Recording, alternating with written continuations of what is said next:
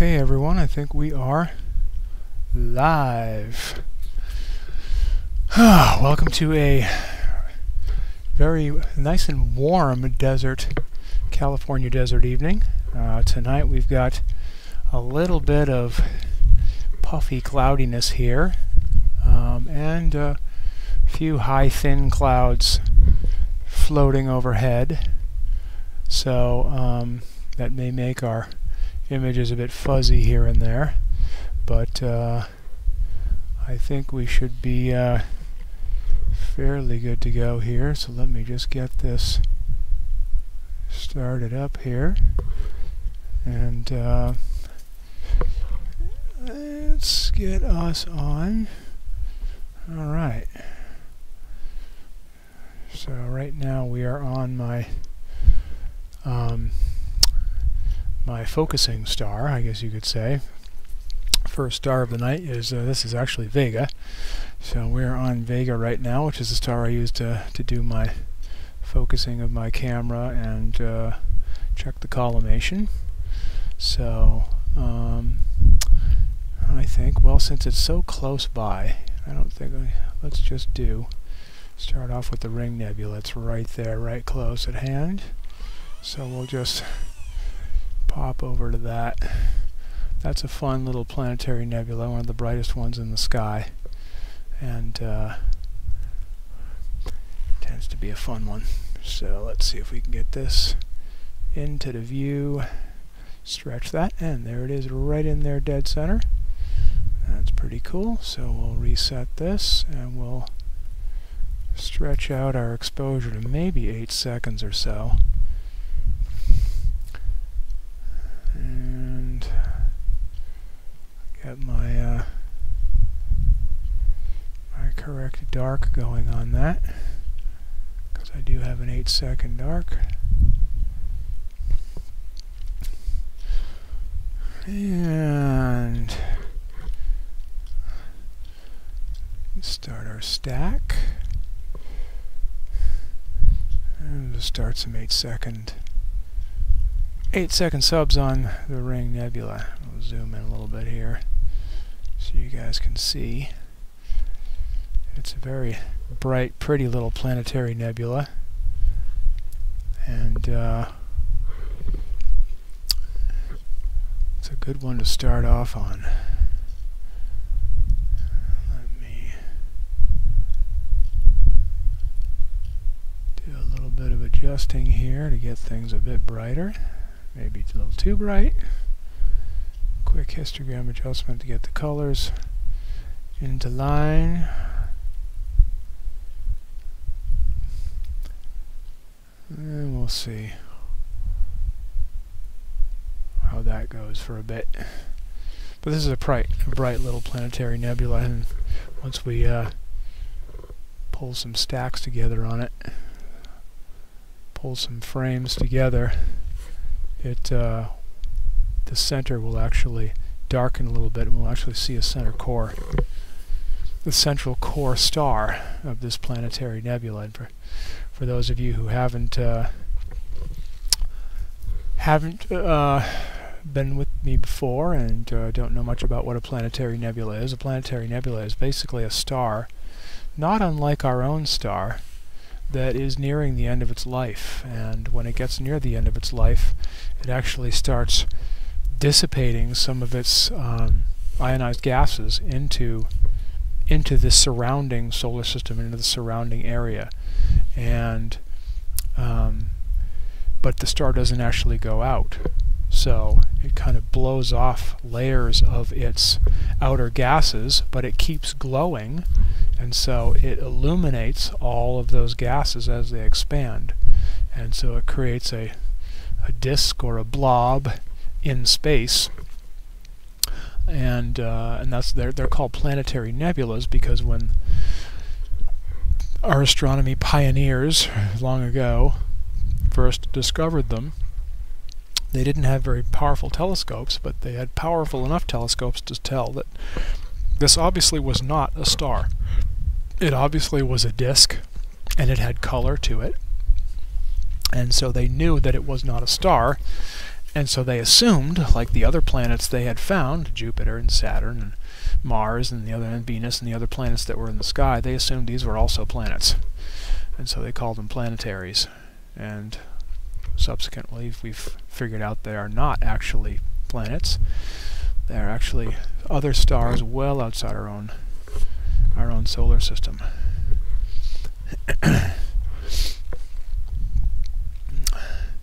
I think this is just a few thousand light years away, but I'm not sure. So I am going to look it up. Look it up. Wikipedia is our friend. Let's see. First discovered by Charles Messier while searching for comets in 1779.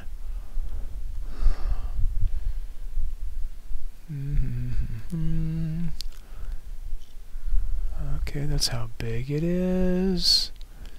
It's 2,600 light years away. Okay, 2,600 light years. So the light we are getting from it right now is left there 2,600 years ago.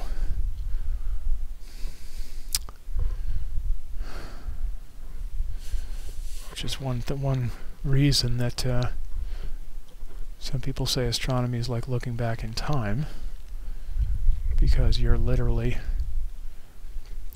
looking back hundreds, if not thousands, if not even millions of years, depending on what we are looking at.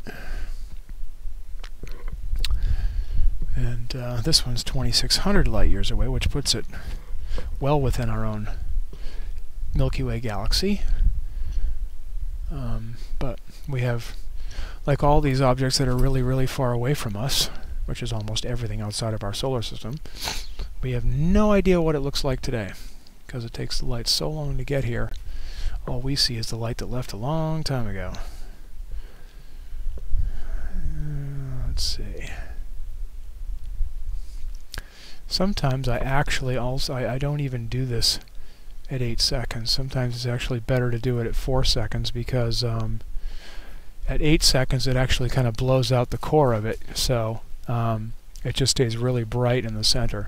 But even through that, you can kind of see that there's a bit of a central star in there, and but the center is a little bit blown out because I've got the exposure a little high. So let me try doing a little histogram adjusting and see if I can't darken things up just a little bit. Let's bring that core out.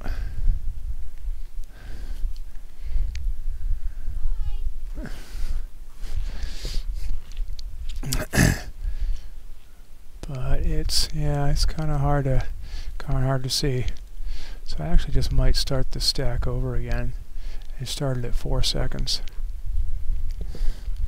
So let me in fact do that, because 8 seconds is turning out to be a little too much. So let's stop the stack, and this time I'll actually name it so I can save a record of what I saw here, and drop to 4 seconds. Put the correct arc in, and then start the stack over again. We'll erase the old one and put in the new one.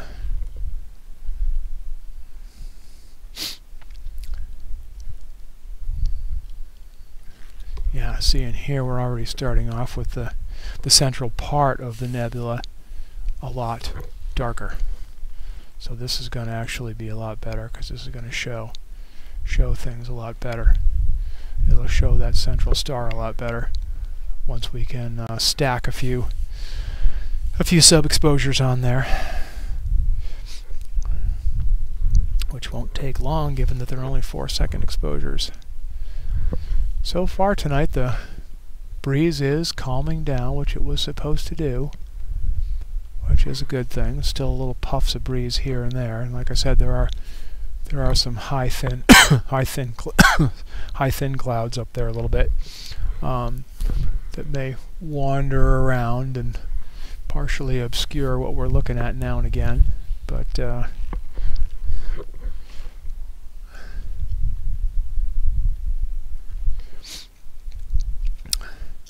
by and large I think it's going to be pretty good. Alright.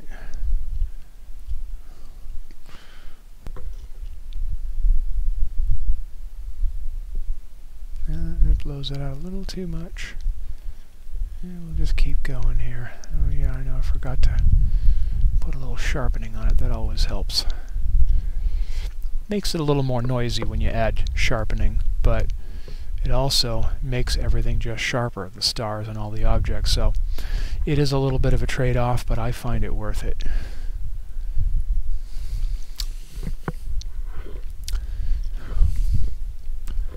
Oh yes, and I gotta remember, interesting thing about doing these live streams is that when I make it look right on my screen, it's too dark for you guys. And so I've gotta remember to make it a little too bright for me so that I can see, so that you guys get to see it a little bit brighter. Which is also why I have two screens on here, because it I can monitor the stream in my second computer, on this case a second computer, not just a second screen, and so I get to see what you guys see. There is a about a good 30-second or so delay between what I do on my primary machine and what actually comes across in the stream. So, but that way I can monitor what you guys are seeing and remember, oh yeah, it needs to be bright, because otherwise you guys can't see it very well.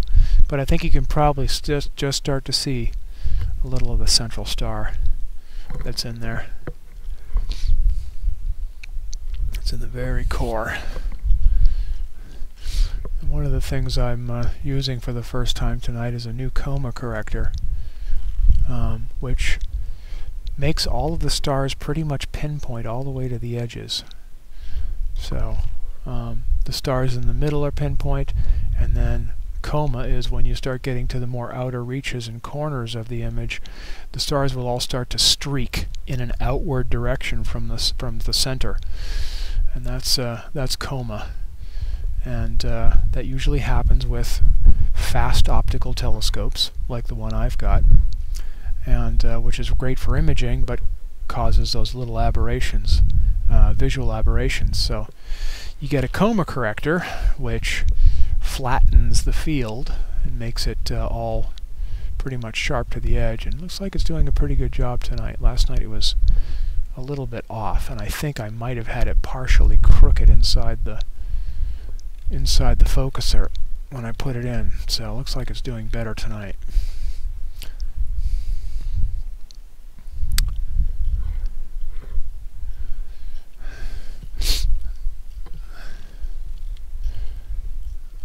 But you're starting to be able to see that central star now popping out a little bit.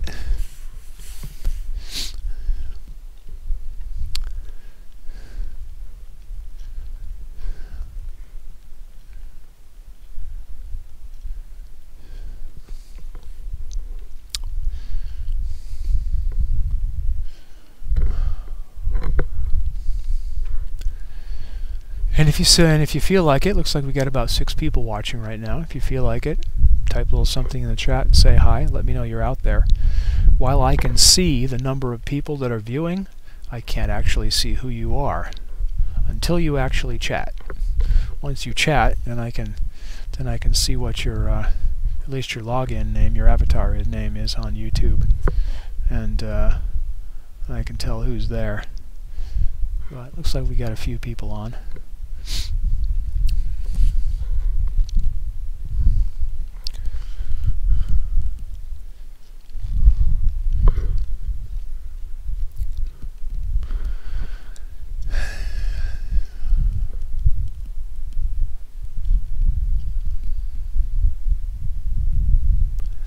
A little bit of a puff of breeze again.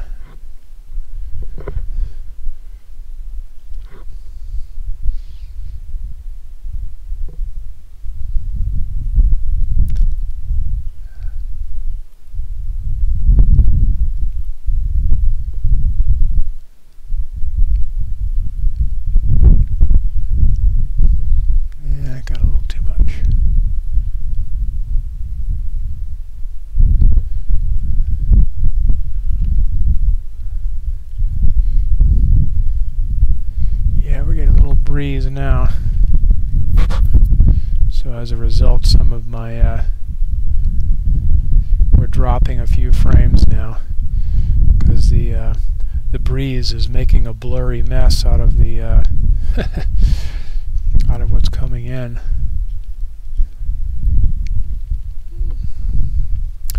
Yeah, the stars are pretty fuzzy right now. So when we look at the individual histogram, or the individual frames, the stars are kind of streaky, a little bit blurry, because the breeze is making the exposures, is shaking the scope just a little bit, and making the images blur.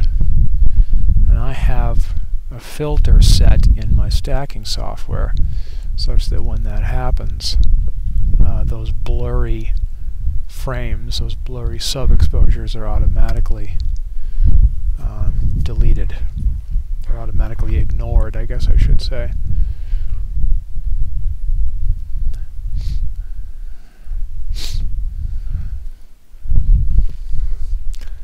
But, well, it's going to be a little breezy tonight, so we're just going to have to wait it out.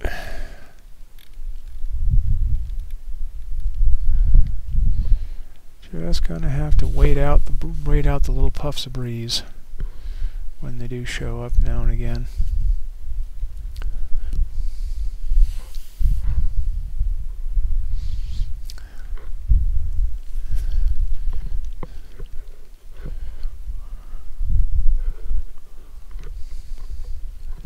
That central star is starting to pop out a little bit better now.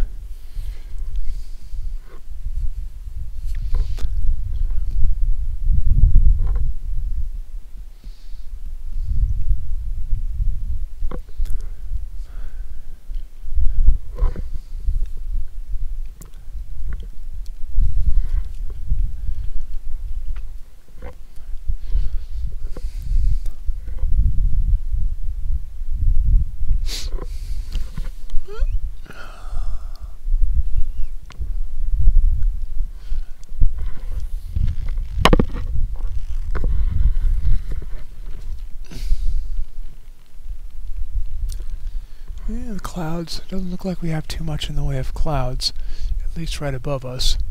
To the east I have a bunch, but they're we don't want to look over there anyway, because all I've got out there to the east is a bunch of light from the Las Vegas light pollution dome over there. So that's okay. The clouds can stay over there since I don't go over there. I think for our next target we'll head up a little bit. Alright, I think we can probably bring this in a little bit over here. Darken that up a little. And it darkens things a little bit.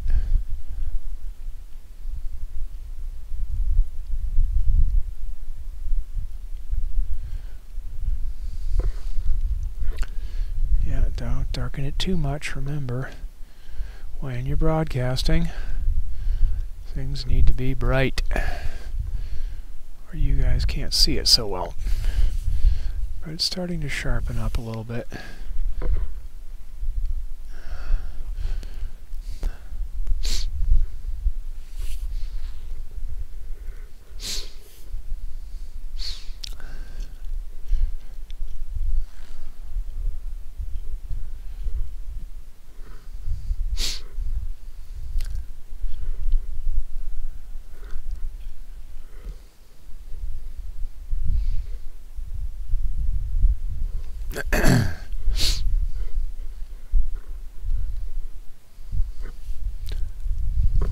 Yeah, you can really start to see that central star a little bit right in there.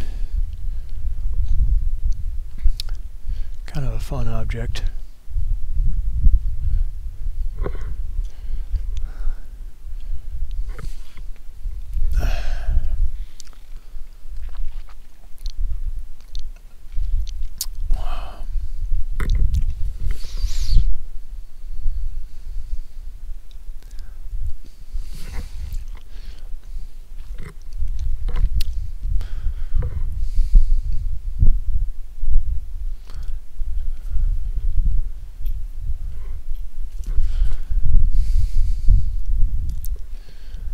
That's pretty cool. Okay, I think that was a good thing to start on.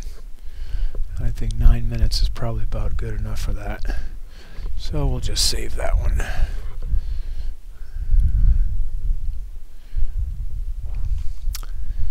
Alright.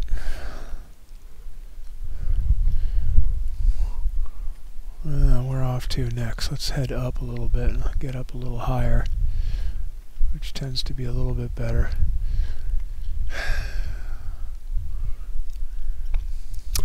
Well, let's see, where are we? I suppose it's below. Okay. Well, we can try doing East Vale. Vale is a very fun thing to do, but it's kind of faint, and so normally I like to use turn this off, turn off the stacking. I like to use fairly long exposures. 16 to 30 seconds is what I've been doing on it since I installed my new wedge, so I can do longer exposures. But in this breeze, exposures that long could be a little bit of a problem. So we'll find out. And there's that star right there, dead center. Okay. So that's probably about right, actually. I think we'll just leave it there. Let's see what we can do with a full 32 seconds. I don't know if we'll be able to do an exposure that long, but we'll see what we can see.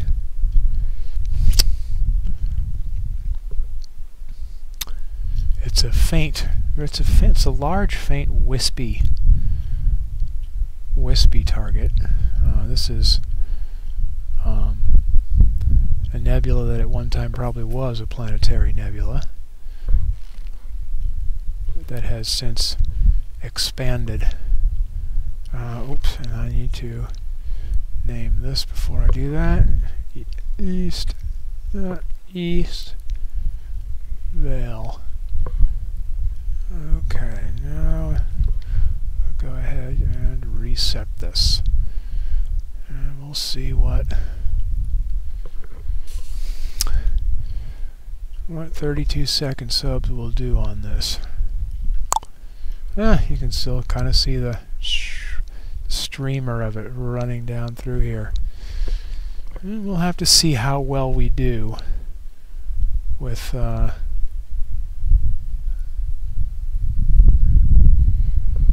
have to see how well we do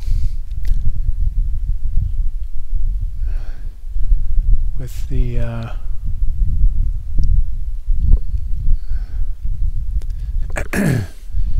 with the long exposures. See how well they take. Well, we've got two subs stacked so far, so that's a good sign. Let's maximize this. Bring it in a little bit so you guys can see it a little better. That's a fairly large object. My field of view here is a little over 1 degree square. So this thing is almost pretty much a degree in length. All the way from down here, all the way up here. It's a nice, sort of a nice bluish, reddish, wispy cloud. Kind of delicate, like a veil, which is how it got, lacy veil, like how it got its name. So we'll see.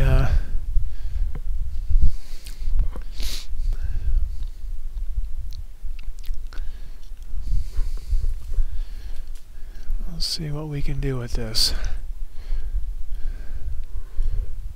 So far so good, actually.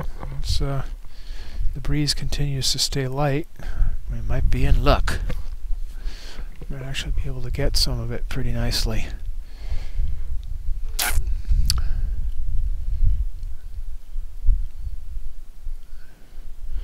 Do a couple of quick adjustments here.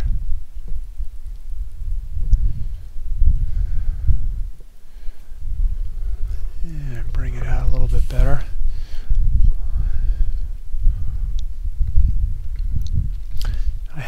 noticed within this area that some areas of it are lighter. There are some gradients in here. The background color is much darker over here on this side than it is on this side. And I think actually part of that may be some light, some stray light coming in, but I think also part of it may just be that I need some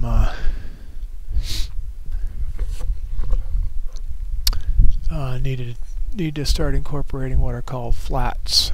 Yeah, that's looking good. Need to incorporate what are called flats into my processing of these images. And what flats do is they take into account variations of light in your optical train. So the light comes in the end of your telescope and gets refracted or reflected, depending on the type of telescope that you're using, and into the eyepiece. Well, not all mirrors or refractive lenses are perfect, so some of them transmit a little more light over here than they do over there, or they reflect a little more on this part of the mirror than on that part of the mirror, and you get some imbalance in the light gradient and how light is transmitted in one area of the image of your scope to the other. And of course, when you're using a camera and taking an image, then that is picked up by the camera sensor, and then the camera sensor is another thing that can actually cause some of the issues. Some of the little pixels on the camera are more sensitive than other pixels, perhaps, so it's another thing that that can cause some variation. And so you create something called a flat, which is you basically put a perfectly even light source into the end of your telescope, and it takes a monochrome image that tells the telescope how your image comes into the scope and is processed, and it can tell which parts get more light and which parts get less. And then when you apply that resulting flat to your incoming images, it automatically reduces the areas that are getting more light, increases the areas that are getting less, or some such thing, and completely balances it out. And so you don't have the light gradients, the kind of thing that you see here, which again I think may be partly due to some stray light I'm getting from a neighbor's light, but I think it is also that I just need some flats.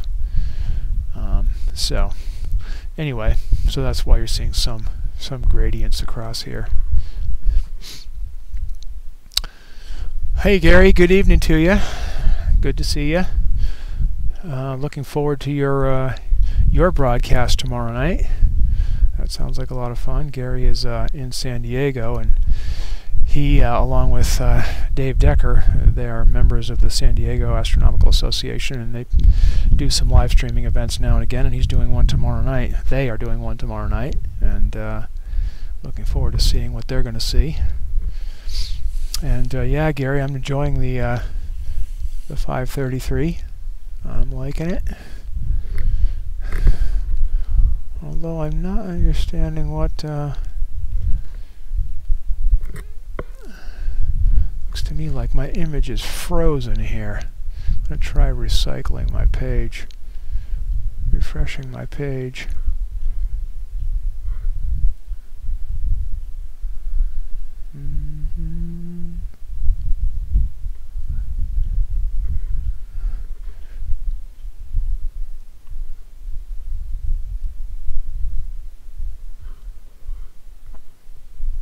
What? Okay, I have now lost my stream here temporarily. Come on, come back. Come on.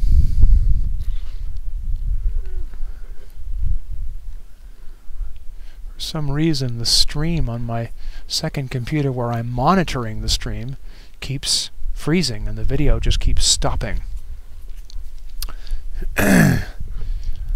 Anyway, looks like I'm back. Okay, Frank. Hi, Frank. Welcome. Looking to get started with some EAA, but I'm not sure what camera is best suited to my current gear. I have a Celestron Evolution AltAz mount. I do have the f6.3 focal reducer. I was thinking the ASI 385MC, but wondering if I should just look at the 533. Well, interesting. You will see that another person here, the other person chatting, is Gary Hawkins, and he has almost exactly the same setup you do. He is using a Celestron, he's using a C8, which is an older version of the 8-inch SCT that you're using, but basically the same exact optical device. He's using it on an AVX as opposed to your Evolution, but it's the same scope. He's also using the f6.3 focal reducer. Right now, Gary actually uses the 533, which is the same camera I'm using right now. And he seems to get some great results with it. So I think you can't go wrong with the 533. The 385 is also nice. They're basically the same size pixels, same size resolution, but the 385 is a much smaller field of view. It's a much smaller sensor, and so with your C8 at f6.3, that's a focal length of almost 1300 or a little over 1300 millimeters. So with the small sensor on the 533, it's a pretty small window to look through. Like for instance, the image that I'm seeing that we're looking at right here with me is on my scope. The 533 that I'm using has an image size of about 1 degree, and with the 385, it'll be much smaller than that, probably even less than half a degree. So you wouldn't be able to see the larger objects with it. But the larger DSOs and things like this, like what I'm looking at here, this is West Vale, and this is about 1 degree across, so you wouldn't be able to see all of this. But smaller objects certainly work fine for the 385. But the 533 is much bigger sensor, and so you get a much bigger field of view for larger objects. So, but either one, you can't really go wrong. But Gary probably would be a great resource. You guys should chat.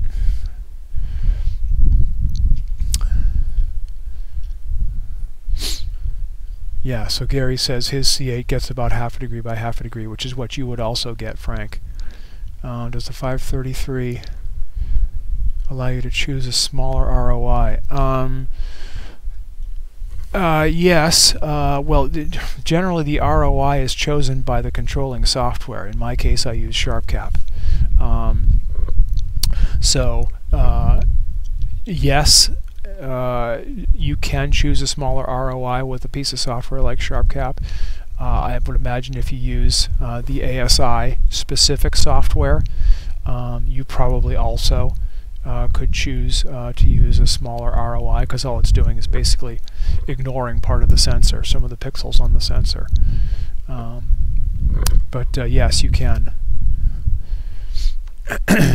You can choose a smaller ROI in software if you want to.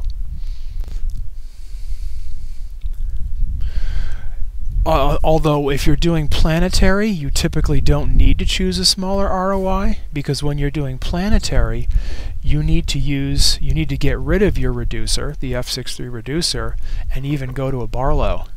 So on your C8 with a 2000 millimeter focal length, you probably want to use at least probably a 2x Bortle, which means you're at 4000 millimeters of focal length, and for that your field of view is already really small without doing an ROI, because as you go up in focal length, and as you go up, which then increases your magnification, essential magnification, effective magnification, your field of view gets much, much smaller. So you typically don't need to do ROI if you're doing planetary anyway, because your field of view automatically shrinks dramatically as your focal length goes up. Yeah, like Gary said, my little 6-inch imaging newt has only about 600 millimeters of focal length, which is half of what you guys get with your C8 and the f6.3 reducer. So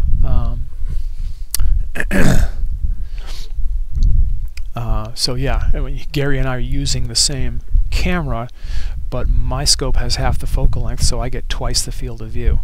He gets half the field of view, but double the resolution, because he sees much, much deeper, essentially. He'd only see half this object, but see it much closer up, essentially higher magnification, because effective magnification is your focal length, essentially. But anyway, this is coming out pretty nice.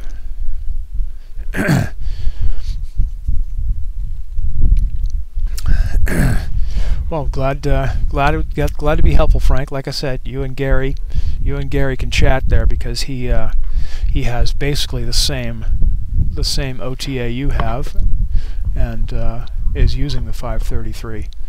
So it's a pretty good setup. But this is coming out pretty nicely. We're getting to see really some of the nice little wisps here.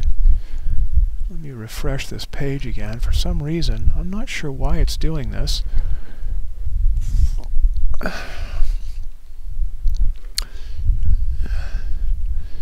For some reason, the video just keeps freezing on my monitoring machine. I'm not sure why that is.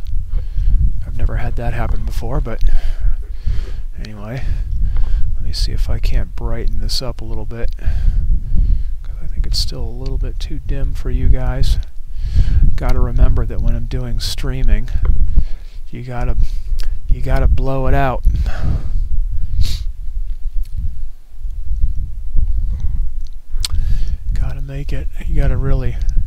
I gotta make it look so that it's almost blown out on my screen for it to be bright enough on yours. And right now, I don't know if you can hear the wind in my microphone, but the wind has definitely picked up a little bit here, as it's doing now and again this evening. I said we were going to get some breeze. Thankfully, it's a southeasterly breeze, which I am mostly screened from in my backyard, because most of the house is to the southeast of me. But still. Oh, computer wants some food. Well, I know how to do that. I am prepared.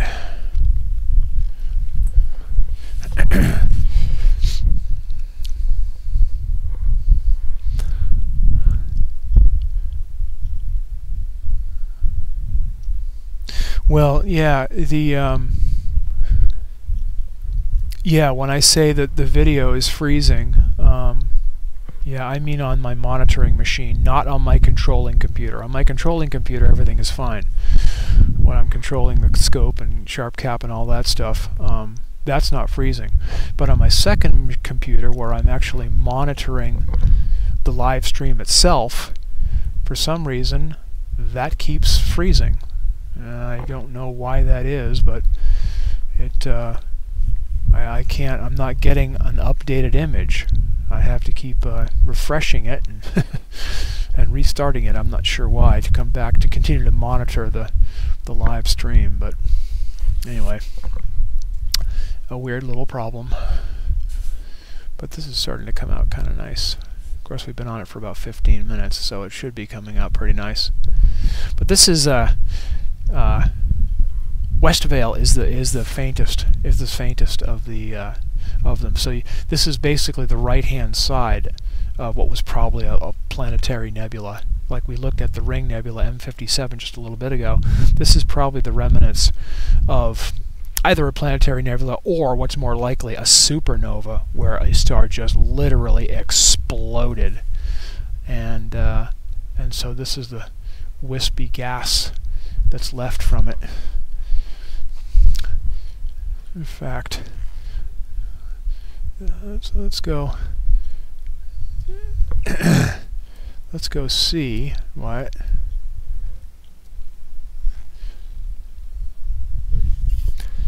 Wikipedia has to say about it. It's a cloud of heated and ionized gas and dust. It is a supernova remnant. Yeah, it was a star.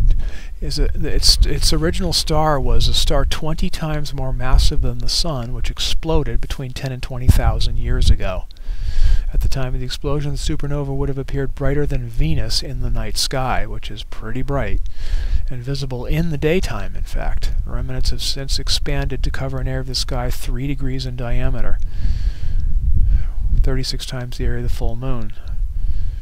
Well, previous distance estimates have ranged from 1,200 to 5,800 light years. A recent determination of 2,400 light years is based on direct measurements. So it's only a couple of hundred light years closer than the Ring Nebula was. But yeah, so this is definitely the remnants of a supernova, a star that exploded hugely.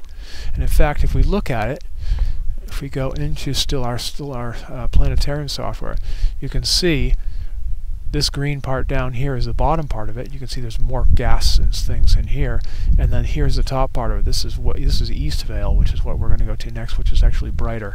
But this whole area was a supernova that just basically blew itself to pieces, and about between 10 and 20,000 years ago. And so this nebulae that's here is what's left. The gases, the ionized gas and dust that's left from it, but it makes for some pretty colors. It does make for some pretty colors. Yeah, I'm glad the audio is holding up, Gary. I wonder if you can hear the wind in my microphone, because we are getting some puffs of wind here. But for some reason, I'm not ignoring any stacks, even at 32-second subs. So I'm kind of surprised by that. I think my my new pier and wedge is doing a pretty good job, even in some wind. So I'm kind of surprised. It's doing better than actually I expected. In fact, I should show you my high-tech. Where's my Explorer? It went away on me. Let me see. It's going to be in here, and here, and here. Desktop. Paste. Alright. Yeah, so there is my new, put this back here, there is my new high-tech setup there. Basically the old concrete block pier. And so these are concrete blocks. I just found just scrap blocks I found that I had around. And I got a little construction adhesive between them. And then I hand-made this wooden wedge here, and the blocks and the wooden part stay outside permanently. So I can polar align the wooden wedge part, and it stays polar aligned. The only thing I take in is the telescope tube itself comes off the mount. The mount then comes off the top platform of the wedge, and those are the two things that come in. Those are the things that need to be protected because they are, they have electronics and things, and so you don't want to leave those out in the hot sun or the rain or any of the weather. So those go in, but the rest of it can stay outside, and if it rains, I just put a trash bag over the top of this just to keep the water off the wood, and the blocks, of course, don't care. So it's pretty much weatherproof. But the biggest pain about using a wedge is that every time you set it up, you have to carefully polar align it, as well as star align the telescope and the mount, and so it's kind of a pain to set up. But if you can leave it set up permanently and polar align the wedge part, then coming in and bolting the mount to it, which it just has some, I bought some hand knob bolts that bolt 3 bolts. It's there, the tube goes in, and then you're ready to go. So it works pretty nice. And so I was, I just finished building that a couple days ago, and last night was my first trial, and I'm surprised actually tonight at how well it's doing. Actually, my images look better tonight than last night, and tonight we've got wind, and last night I didn't. So anyway, one of those small miracles that you just don't ask why.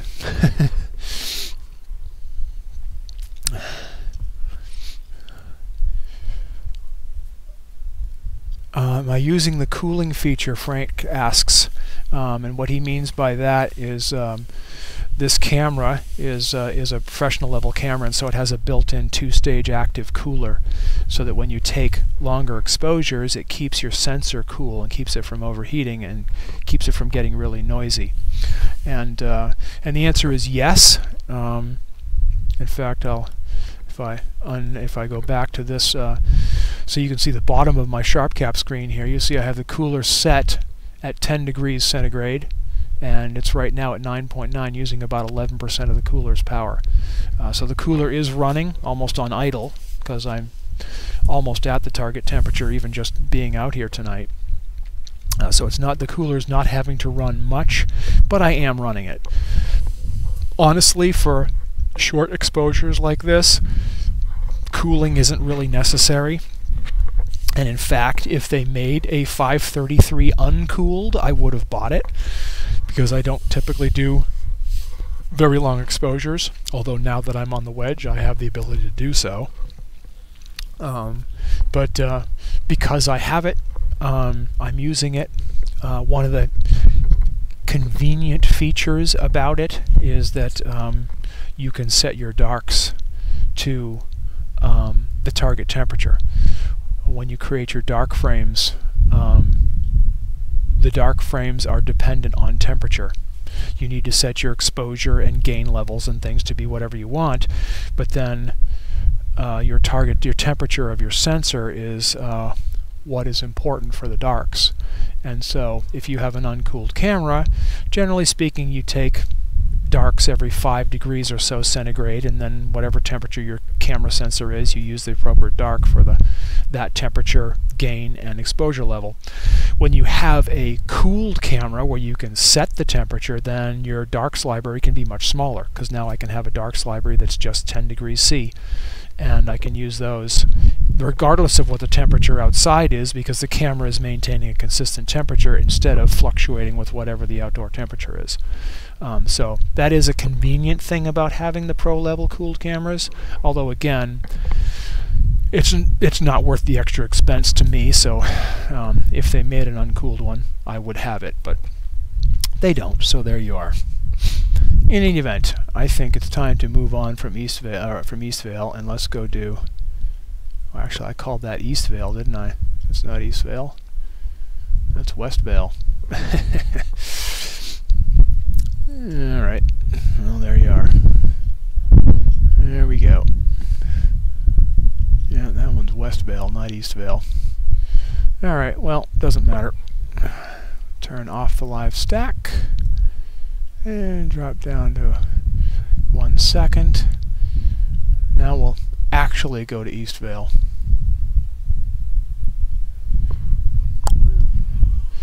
Tell the scope, so I select it in my Planetarium software and then just hit a keystroke, and you can see my Planetarium software actually controls the movement of the telescope, which is very cool. So I can just pick an object and tell the scope to go to it, and it actually does it. Okay, let's make sure we are on here. Ooh, look at how blurry that is. That's because of the wind. Okay. And chances are this is right, but let me just pull a few seconds here with a highly stretched image, and yeah, there it is right there. Right in there. So actually I want to come up a little bit. I actually want to come up a little bit.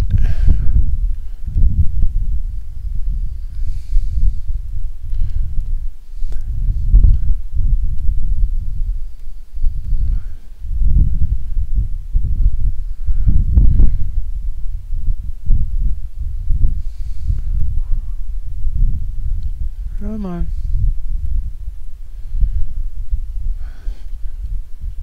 There we go. That's probably going to be pretty close. Yeah, so now it's up here. Alright, well, we did pretty well before. Let's see if we can do it again. Reset our stretch, put us up to 32 seconds.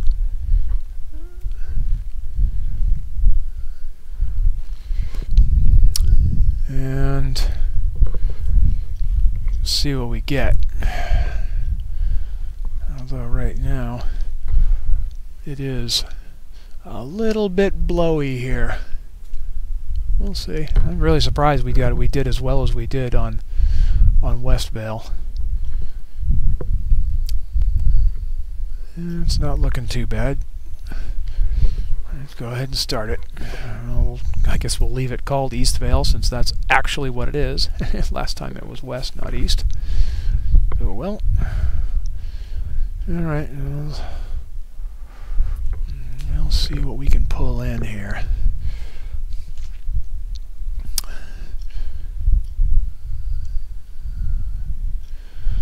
Did I hear a rumor that a non-cooled 533 might be in their future? Yeah, I've heard that rumor too, and I think that's all it is a rumor. I don't think that's actually... I think actually, what did I read? The reality is the 533 sensor is pretty noisy. In fact, you want to... you definitely want to use it with darks. Use darks with it. It is a pretty noisy sensor that if you don't use darks you get a lot of hot pixels, and so it seems to be pretty sensitive to temperature, and so because of that fact they probably will not release an uncooled version since it is a fairly noisy sensor that is sensitive to temperature. So I would suspect you probably won't see an uncooled one, but who knows. ZWO has added anti-noise, anti-hot pixel circuitry to their anti-amp glow, etc. circuitry to their cameras before. They may even be able to come up with something again, who knows. But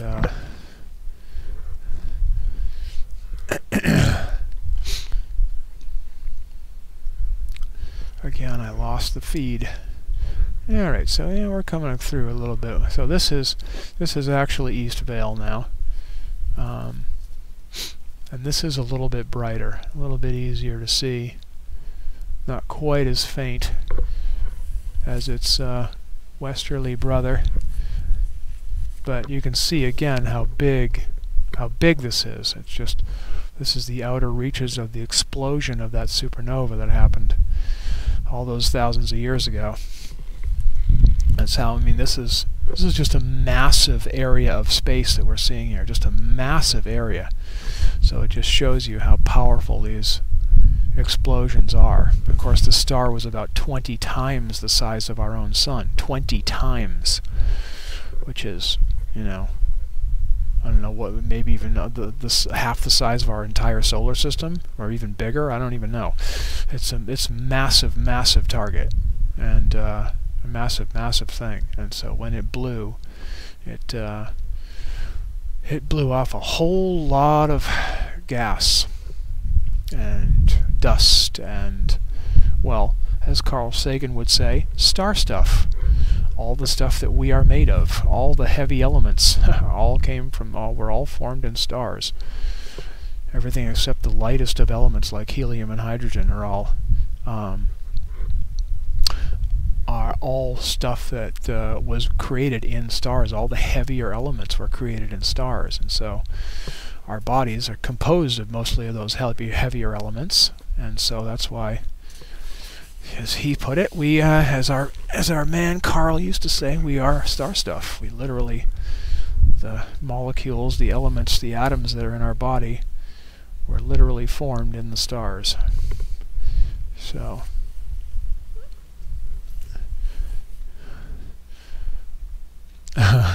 Gary, you got clouds down there, huh? Yeah, I guess it's not too bad up here. We had some high thin stuff up here a little bit ago. They seem to have blown off, though. Mostly just wind now.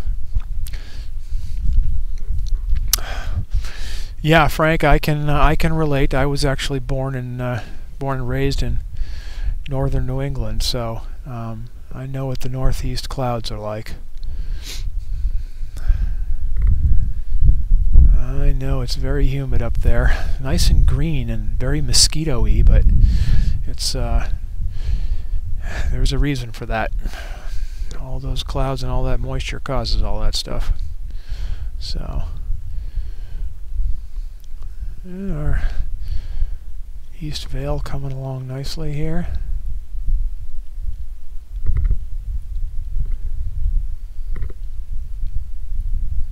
Try and stretch a little bit more even.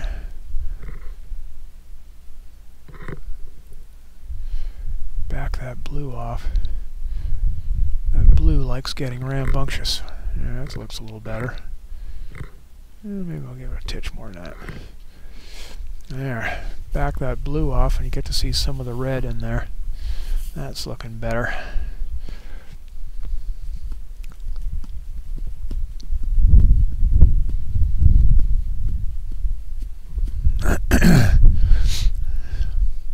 Again, the stars aren't too bad, and I'm not losing anything to the wind, which is very surprising. Yeah, my FWHM numbers are staying good. And that's another handy feature of I'll kind of talk about that feature a little bit in SharpCap. The FWHM filter, which stands for full width half measure, which basically is a way of determining, it measures the clarity of an image, how clear it is, how sharp it is. And you can set this filter such that if it comes in and fails this, if it has a really low sharpness, that means either a cloud is rolled overhead and fuzzed out your object, or your telescope is shaking in the wind, in my case, or something like that. And if that happens, of course, if you put one of those bad subs into your stack, it can ruin the whole stack because it makes the whole thing look smudgy.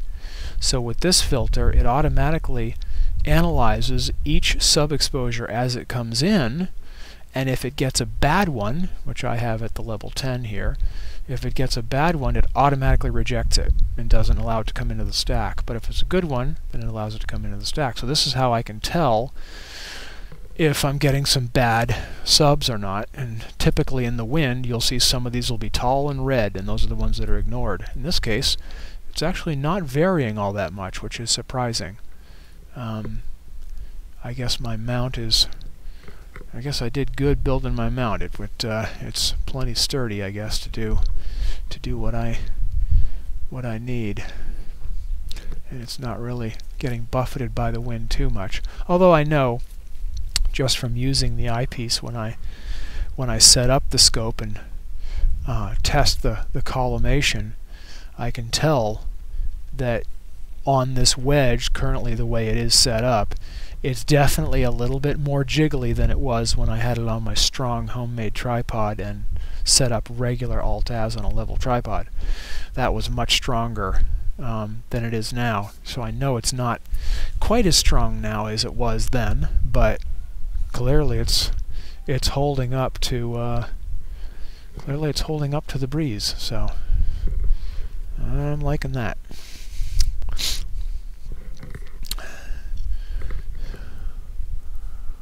Yeah, this is doing pretty well.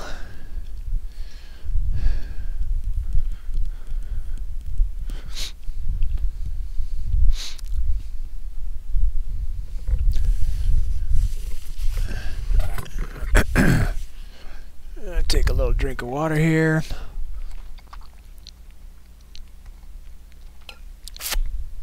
Out of my sippy cup with a straw, because when you're wearing a microphone,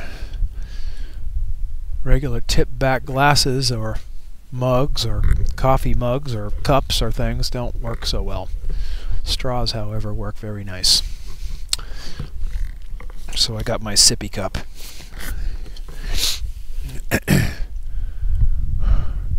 Yeah, that's coming in pretty nicely. Although again, you can still see that I don't have, if you look at the background sky color, you can see the bottom left, the background is much darker than the upper right. which still may be a little bit of stray light coming in, but I think it's just that I'm going to need to start playing with some flats. Playing with some flat frames, because it's also very likely that I just have an unevenly illuminated optical train, where some areas of my mirror, or my secondary mirror, or my primary mirror, or even some areas of my sensor, as I said before, are producing more light than others. Of course, in this case, it could also be the star field is just, there could be a gradient in the star field. As we get further to the lower left, the star field could also be thinning out a little bit. Because if you look on our map where this actually is, it's right in, Cygnus is right along the edge of the whole Milky Way is in here. So this is all part of the strip of the Milky Way coming right through here. So we're kind of right on the edge of a thick area of stars. So it could even be that as we get down here toward the edge, we're actually running out, there's more stars here than out here. So it could actually be that we're actually just seeing a little bit of a thinning out star field. And as we get further toward the upper right, we're actually looking more into the thicker arm of the Milky Way that we're seeing into, and or seeing through, and we're just seeing more stars because the stars are more dense in that area.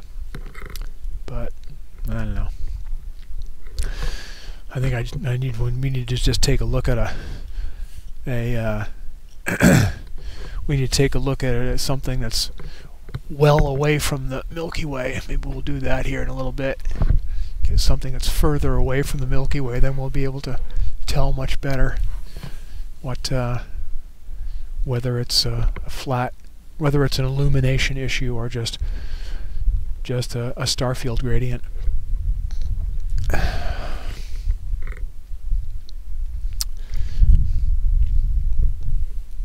Yeah, doing pretty well. I still have not ignored any frames. Still no subs are being ignored even with the intermittent breeze, so that's pretty cool.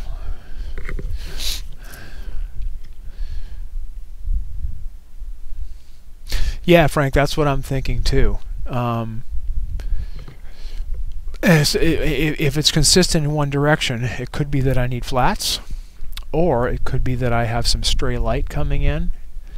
Again, we'll be able to tell if I slew to another target in another part of the sky here, and that goes away, then we'll know that it was either a stray light or a star field gradient, like possibly what's going on here, or I just need to run some flats. Anyway, we'll find out in a couple of minutes, because I think we're just about done with this anyway. About 12 minutes is what I typically do.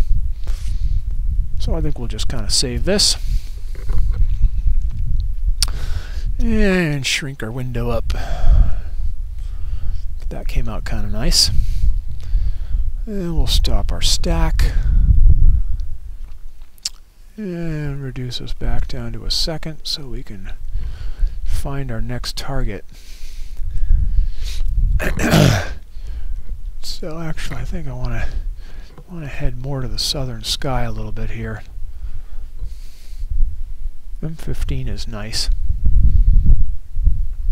Kind of work our way there. M15 is a nice target. It's a nice bright. That's not M15. That's not what I'm clicking on. There we go, Pegasus cluster.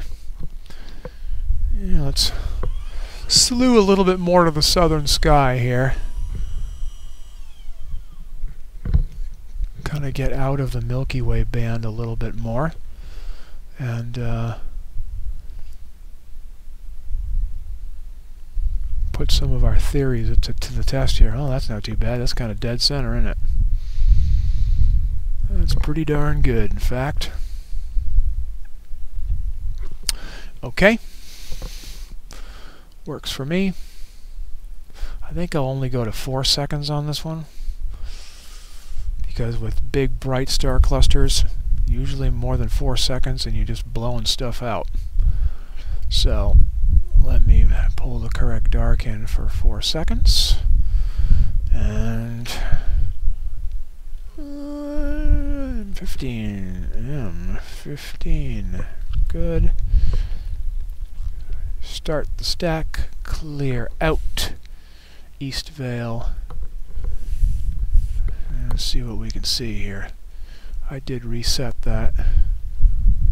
Yes, you are reset. Ha! Okay, we're not getting any histogram peak at all. Okay, well, at 4 seconds. Whoops. Whoops, whoops, whoops. That's not what I meant to do.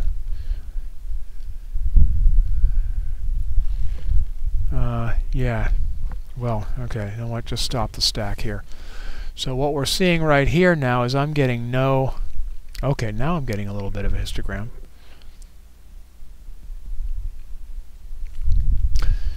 Okay, we're getting a little bit of a peak. Well, let's see what happens. Clear this out.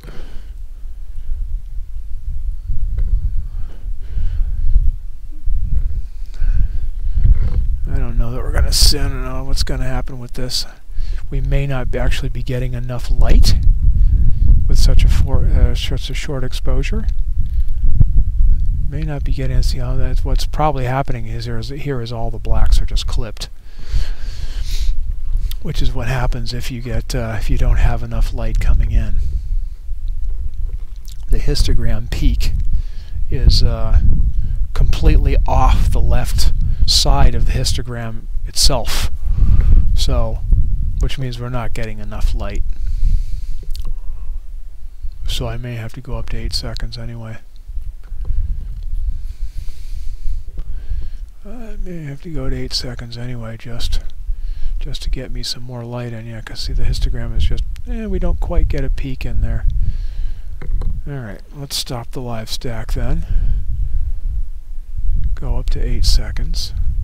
Let's see what we get for a histogram. See if we see a histogram peak here at 8 seconds.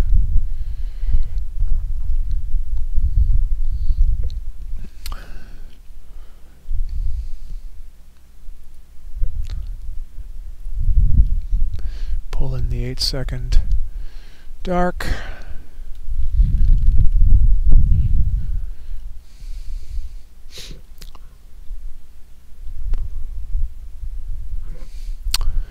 Well, let's see what we can do. I don't know if we're going to get anything on this either.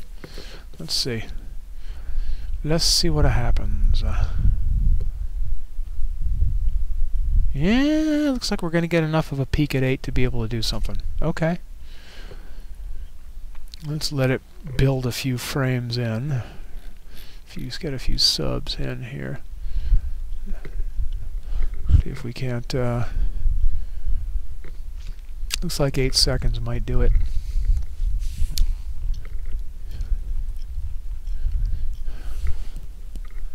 Maybe, maybe, maybe.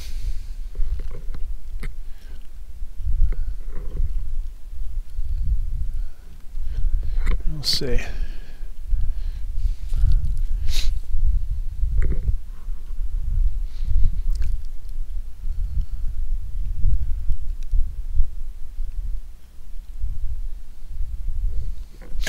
Yeah, to answer your question, Frank, yes. Basically, darks are dependent on a few things. Number 1 is exposure level, exposure time. Number 2 is gain, and then things like your capture area and the capture format you're using, and also temperature. And so anytime you change any one of those things, you have to use a different dark. And so you end up taking several darks for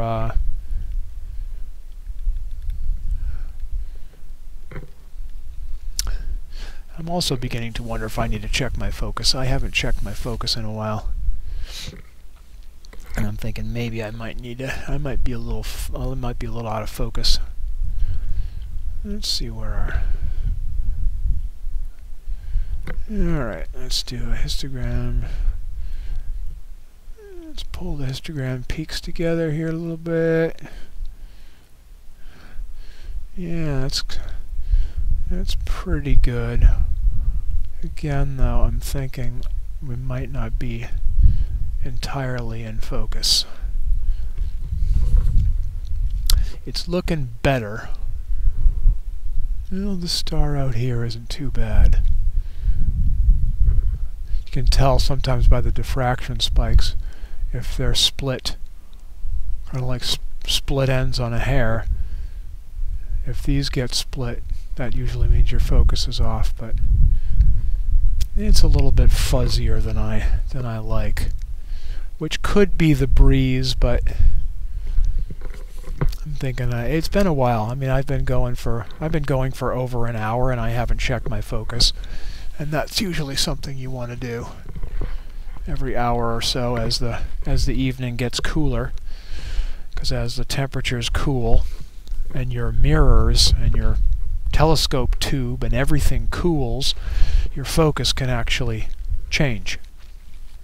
And so I'm thinking maybe I need to go check my focus. In fact, that's exactly what I'm going to do. So let's zoom out here and go to a nearby bright star.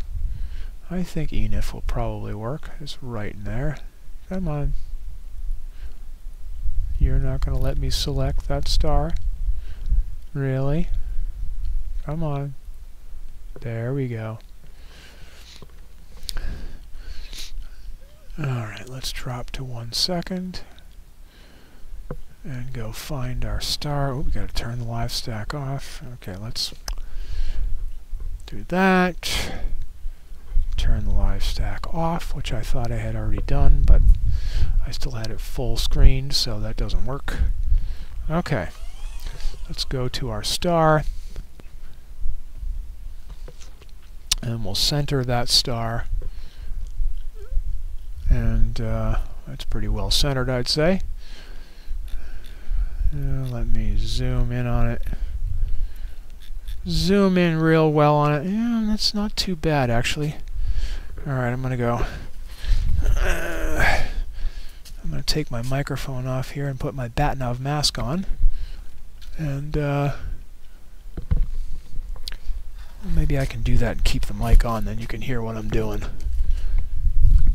Okay, so I'm going to put a special mask over the mouth of the telescope called a Batnov mask, and it is a photographer's trick for precisely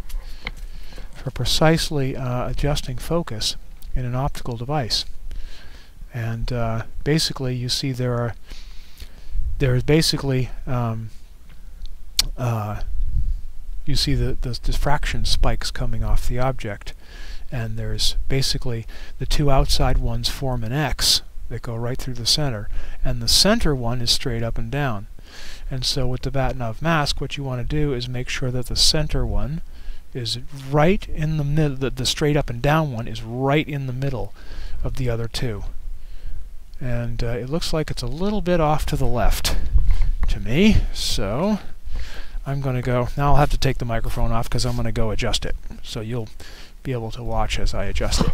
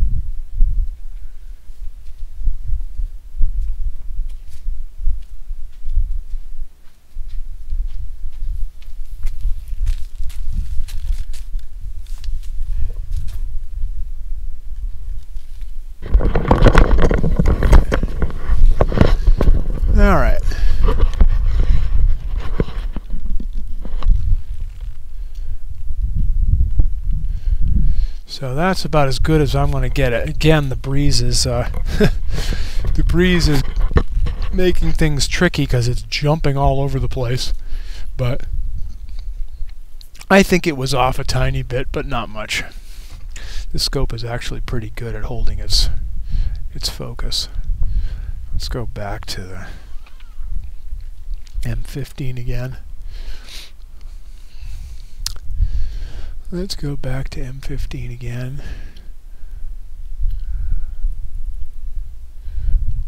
Mm, 8 seconds I think worked about right.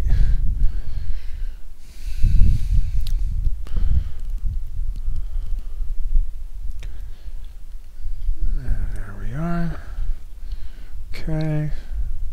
I wish I knew why SharpCap did this. Every once in a while you go to pull up the thing, the live stack tab, and it's maximized in the window just spontaneously.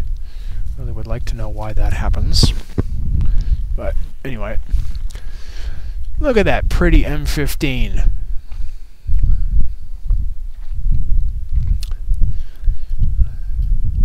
I don't know. I think it looks better. But maybe that's just because it's already, the histogram is already pre-adjusted from last time. So it's a little bit of a cheat, but that's okay. I'll take it.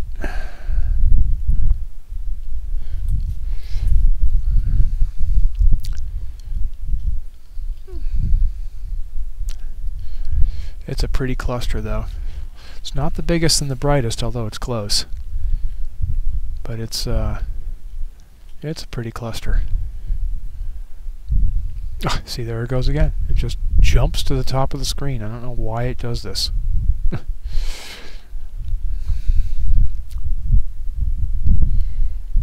Only some of the time, not all the time, just some of the time.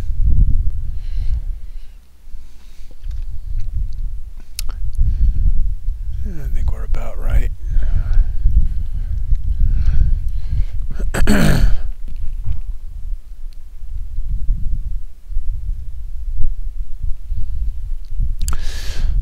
Gary says, sometimes I'm seeing an issue when darks are added. I can't replicate it often enough to post on the SharpCap forum. Seeing an issue when the darks are added. Okay. I guess you'd have to say a little more about what exactly that issue is. What do you mean by issue?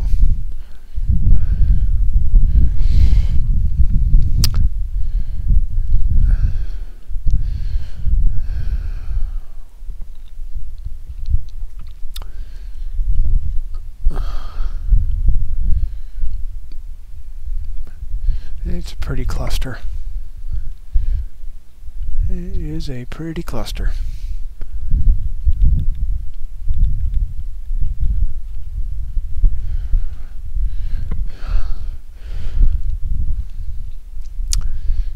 Make it a little bit bigger here.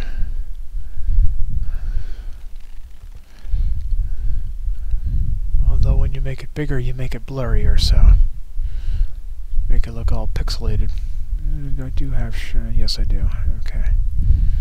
How's this looking? Yeah, see, we did lose one. Did lose one sub to bad FWHM, but that's alright. Like it when it automatically eliminates. Some darks seem to send the histogram way left. Yeah, I would expect that would be the case. Because the darks are essentially eliminating a lot of the errant pixels, which would tend to overall make the image darker, which would make the histogram peak move to the left. So that would seem to be normal behavior to me, although I wouldn't expect it to move a lot. I would expect that it would move a little bit. You redo the dark and perhaps the new dark gives you a histogram in the middle. Okay, so from the same type of darks, you're seeing different behavior when you redo the same darks. Yeah, that does sound weird. That does sound pretty weird.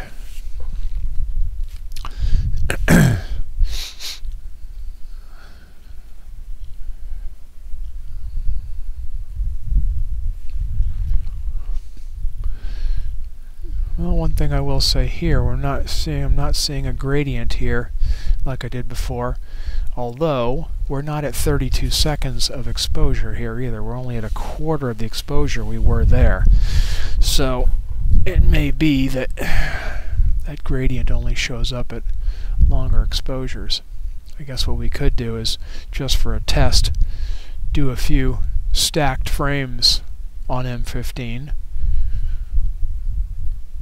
Well, no. I think we should, rather than doing that test on this, which will blow the object out, let's just find a more faint object that requires the longer exposures in a dark part of the sky. Then we get two birds with one stone. It is a pretty thing, though. It is a pretty one. Yeah, so yeah, if you're from the same darks, the same settings, you know, unless you're changing settings after using a dark or something, but if you leave the settings alone and you're creating different darks that are having completely different behaviors, where they should have the same behavior, then that is something weird. Although I don't know what the heck would cause that inconsistency. I haven't experienced that myself, so I'm not sure what exactly would cause that level of inconsistency, but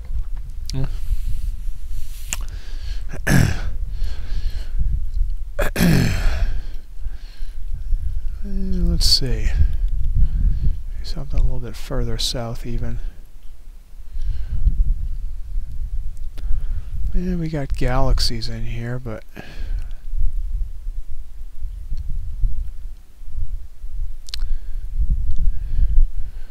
Mag 11, we got a few smaller galaxies in here. What do we got here?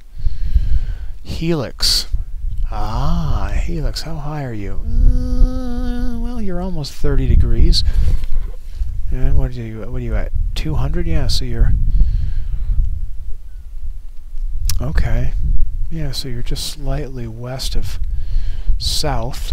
So that could work. We could go look at Helix next. It's probably about enough time on M15 anyway.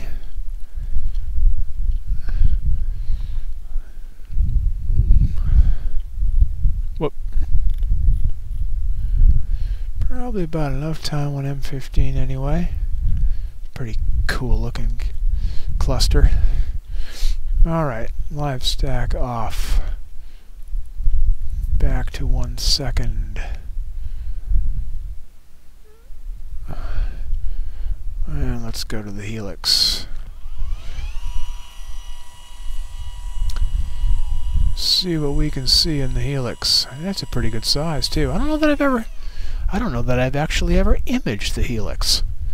So this could be fun. Or if I did, it's been a while. Okay. And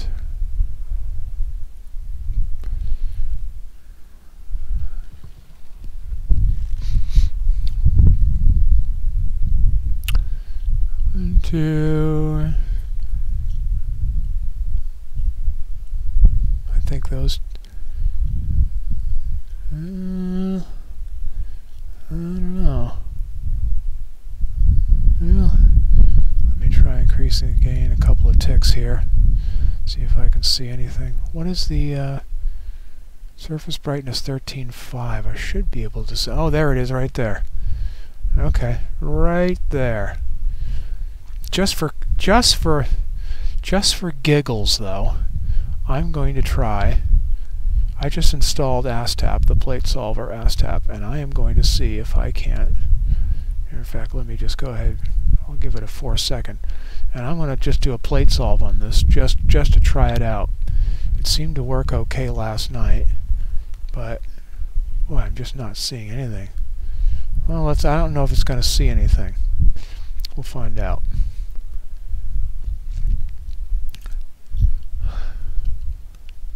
Yep, boom.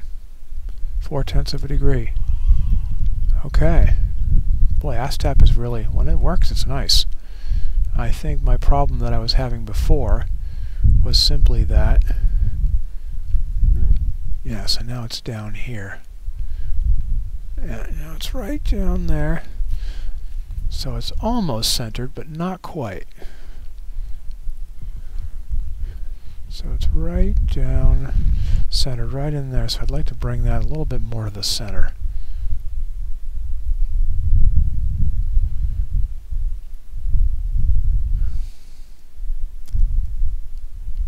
Come on.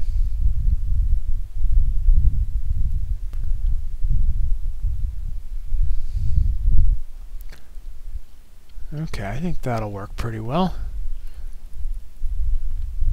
Alright, let's turn off our super stretch.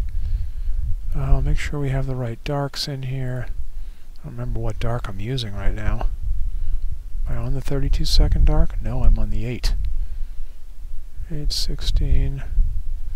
Okay, I don't know where in that list it is, so you just use this.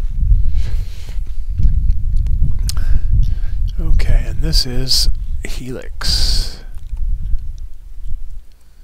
Nebula. Okay, well, I'm not seeing much there. Let me stretch it again to make sure. Oh yeah, you're definitely there. Okay. Well, let's fire up our stack and see where we get to.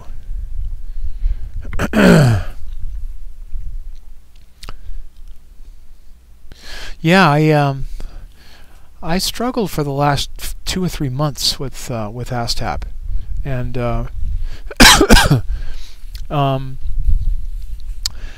and I just kept struggling with it, and then I realized that I have been continuing to install the same old version, and so I realized that maybe I should just install a new version, because Han, actually the guy who is I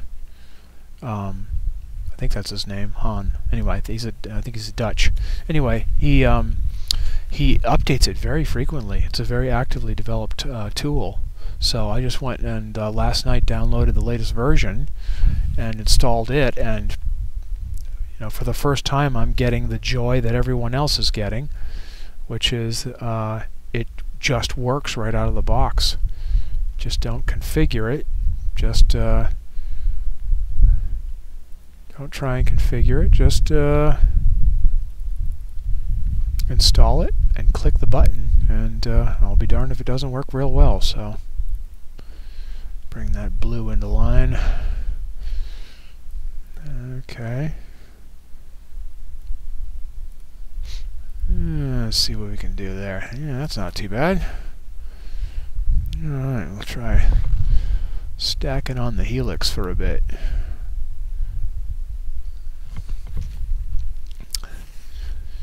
It's a little bit faint at first, but we'll pull in some more. I could probably stretch it even more aggressively. Get it to brighten up a bit.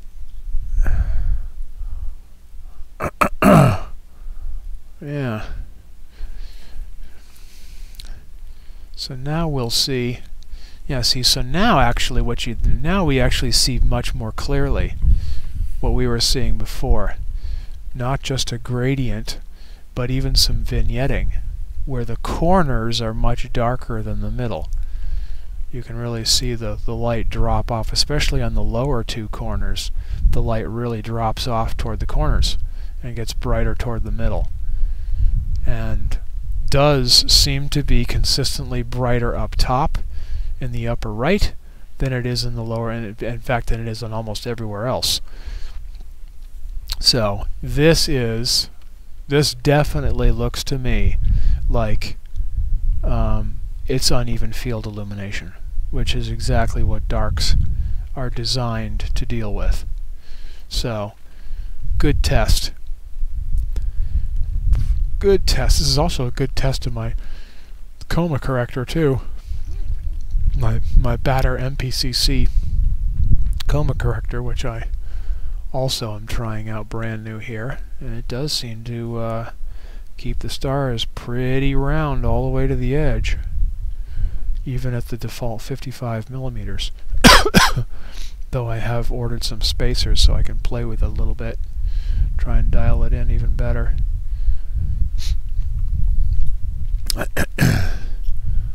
But yeah, it's looking to me like I definitely do need to have some flats. Good to know. Good to know. Well, that'll be the next adventure. Maybe tomorrow night or the night after or whatever. When I come out next, I'll try setting up for some flats earlier. Although not tomorrow night, because tomorrow night is Gary's show tomorrow night. It's the Gary and Dave show tomorrow night. Live from San Diego. What's the name of the park again, Gary? I know it's not Mount Helix this time. You had a lot of fun there last month, but it's some park, I forget. You'll tell us in chat in a minute. But that's going to be tomorrow night at 7. You're doing that, so interesting to see what you'll be able to see from there. Wow. Yeah, it's interesting also how much this how much the vignetting and whatnot really shows up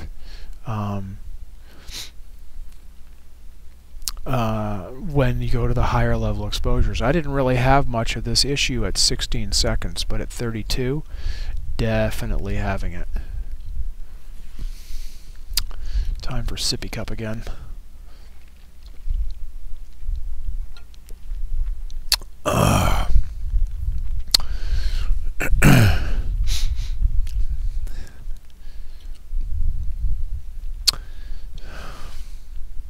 Oak Oasis County Preserve. That's it. So Gary and Dave will be doing their show tomorrow night from Oak Oasis County Preserve in San Diego, which I assume is a darker spot than where he's at in his Bortle 8 backyard. Normally Gary does his streams from his Bortle 8 backyard, so I'm assuming this place will be a little bit darker. So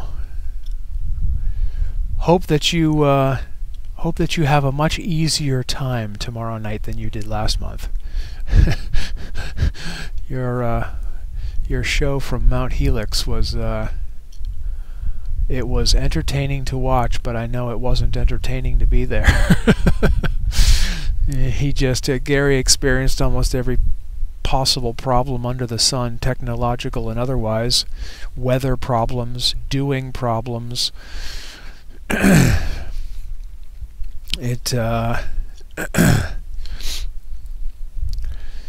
He just had, I mean, it's honestly the most important astronomical tool they had there was a hairdryer to keep everything, to dry the dew off all of the optics constantly, and the computers and the sensors and the everything there. It was quite a thing to watch. Hopefully tomorrow will be much easier on you.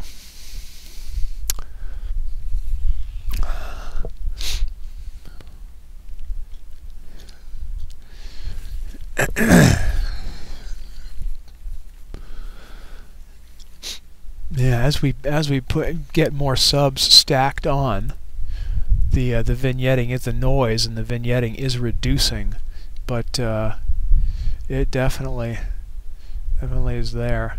And when you, I mean, you can probably imagine without all this cloudiness here, with that gone, how much nicer this will look if the whole thing, if the background of the whole thing was as dark as these lower corners are, which is what adding the dark frames should provide.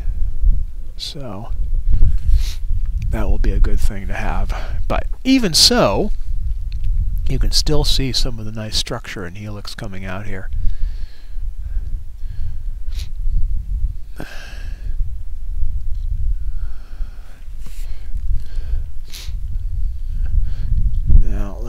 fact, stretch that a little more aggressively for you guys, so you can, which will blow it out on my screen, but make it a bit better for you guys to see.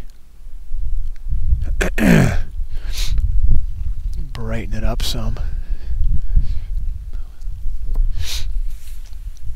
so you guys can really see it better.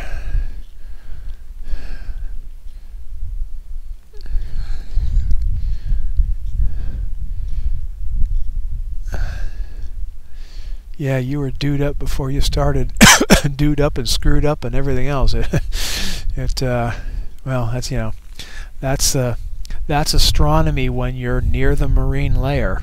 It's you know, I used to live in Santa Cruz before I moved here to the desert, and yeah, I mean, you're just anywhere where when you're any high humidity area, especially when you're near the marine layer, as you are on the coast down there in San Diego, you always have that risk of that marine layer moving in and swamping you. At best, it ruins your transparency. At worst, it soaks everything. So, well, I guess at worst, it clouds up, but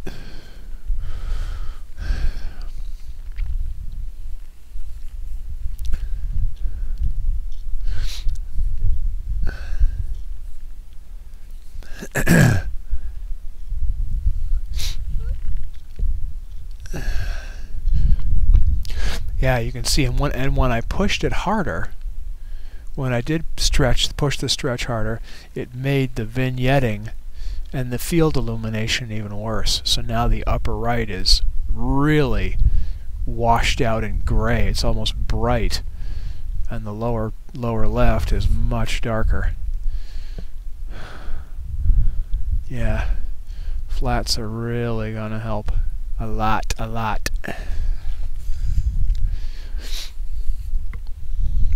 The object looks nicer, but the background looks a lot worse.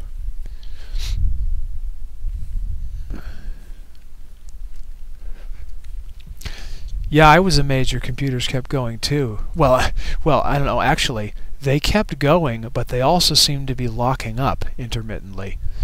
You were definitely having some performance problems with them, and if I recall, your stream kept locking up, your images kept locking up, and it was more than just your communications, because I remember, yeah, well, I remember specifically you were saying your mouse was constantly freezing, and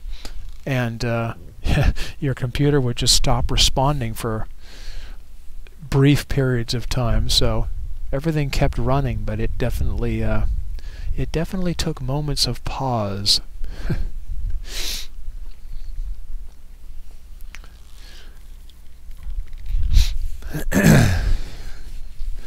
Anyway, I hope tomorrow night goes a lot smoother for you. But just in case it doesn't, I will have extra popcorn ready for myself to, you know, just to see what adventure you go through next. Definitely popcorn worthy. Well, last month was definitely popcorn worthy.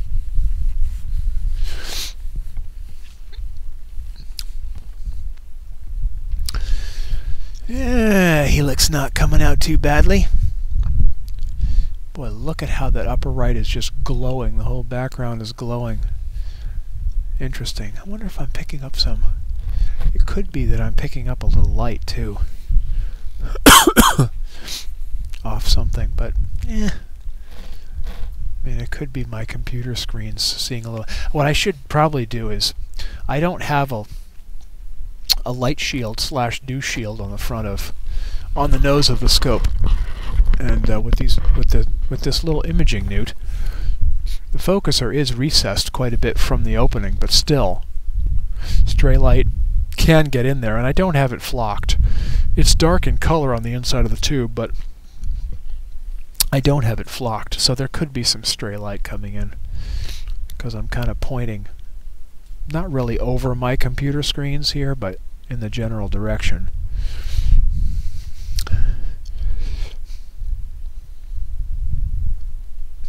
Yeah, I don't know, in terms of your stream speed, I don't know that 60 FPS really gets you anything anyway. I mean, what, you know, basically 30 FPS is more than fast enough to not see any flickering. So I'm not sure why people want to run at more than 30 FPS. It just uses a lot more bandwidth, and I'm not really sure what value that gets you beyond 30. I suppose there's an answer to that question, but I'm not sure what it actually what anything beyond 60 gets you.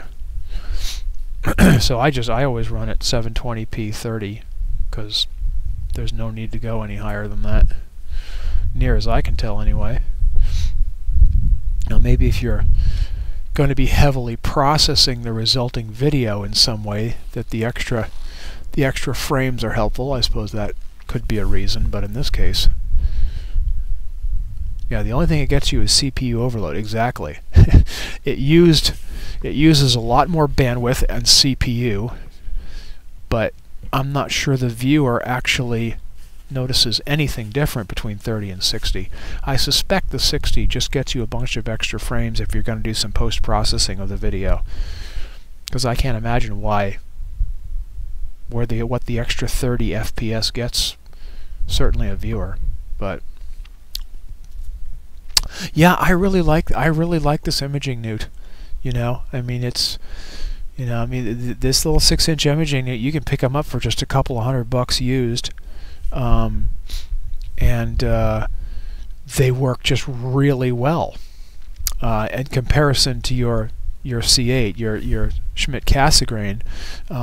It's much simpler and it's much cheaper, but it's also single use.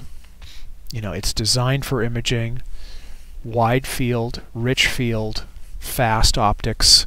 You know, that's what it's designed for, and so it's like a one-trick pony.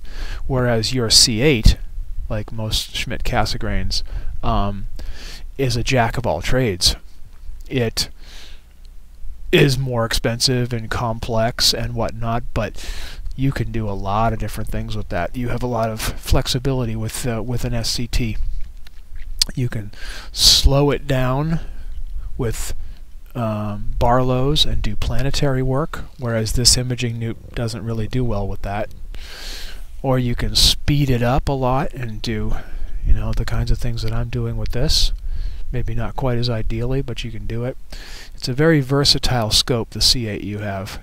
And so, pros and cons. But I'm kind of a one-trick pony anyway. I like doing my imaging, and that's all I'm really interested in. So for me, the newt is the best way to go. I'm not really interested in doing visual anymore. I don't really like doing solar system stuff. So for me, the imaging newt just made the most sense, and also happens to be a great bang for the buck. So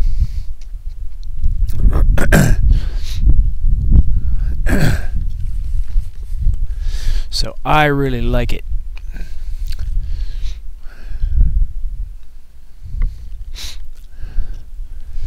Yeah, the helix is coming along pretty nice there. Of course, we've been at it for 16.5 minutes, so that's a good length of time. But I don't think I've ever done the helix before. Not that I recall, anyway. I don't recall that I've imaged this, at least not with this setup, not with the 533 and this newt. But it'll be very cool to get. It'll be very cool to image this again when I'm using flats, where the background won't be blown out. It'll be dark, and I'll be able to push the stretch even further and get a lot more pop out of it. That'll be fun.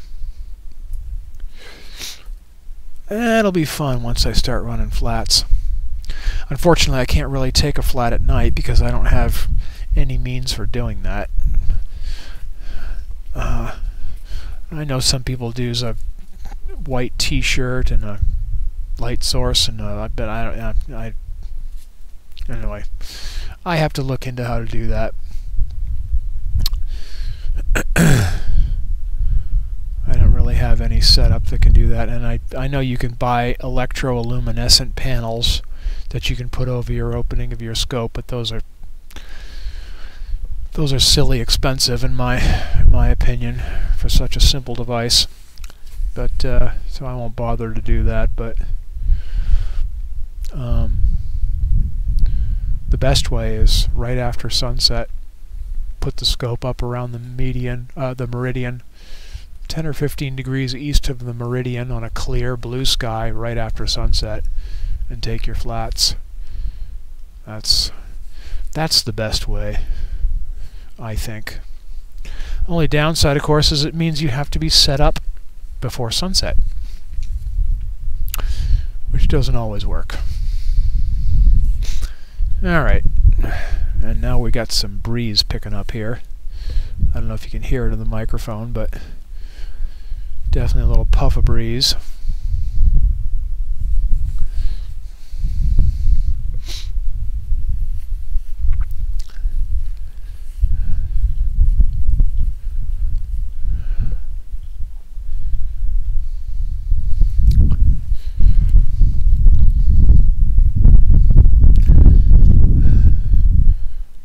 Still not dropping any subs though.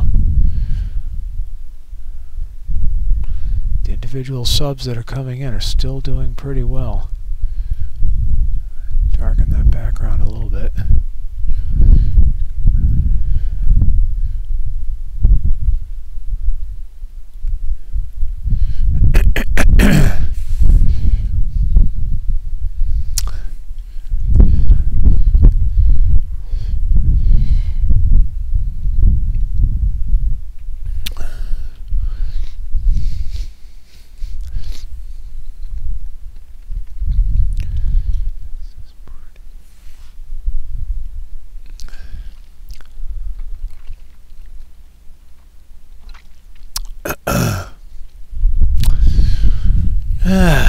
Well,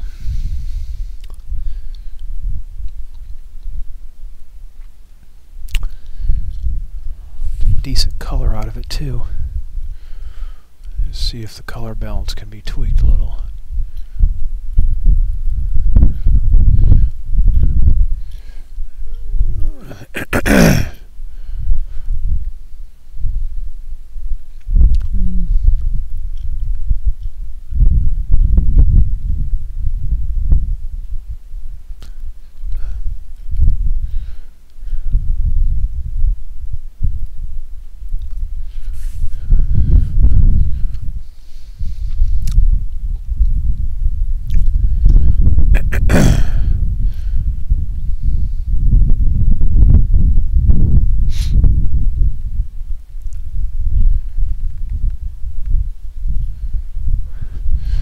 Boy, the breeze has really picked up here in the last minute or two. Hopefully it'll be temporary.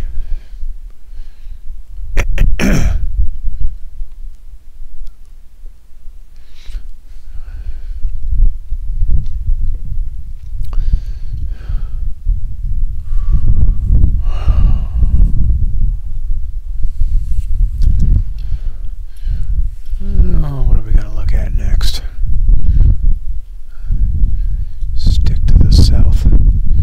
Sculptor. The Sculptor galaxy is nice. Might be a little low still, but it is nice. Bond galaxy, giant squid. Where is Sculptor?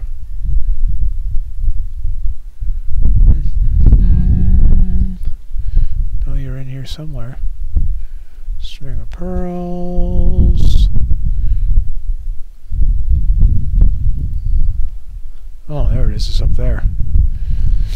That is a pretty cool galaxy. I think, in fact, it's at the same altitude as this is. So I think we'll go take a look over there. All right. Let's save this as viewed. 20 minutes. I think that's a pretty good amount of time. Okay. Turn off the live stack. Drop us down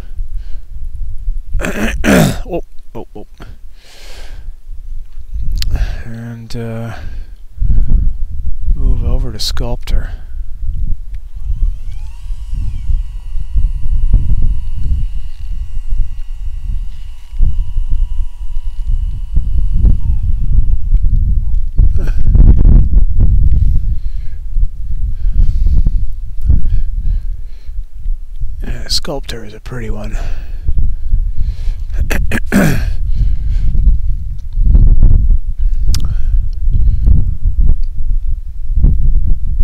Why do I see not even any stars? Well, that's pretty good. It's right in the view.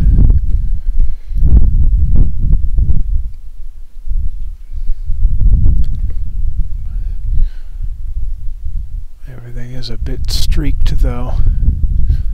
Yeah, we're definitely getting some... Yeah, look at how streaky that is. Definitely getting some breeze now. Hopefully it's just temporary, but if not... may be driven inside. Okay. Huh. Not really sure why I'm seeing nothing without a big stretch. I should be seeing more than... Let's see what I get for a histogram stretch at 8 seconds.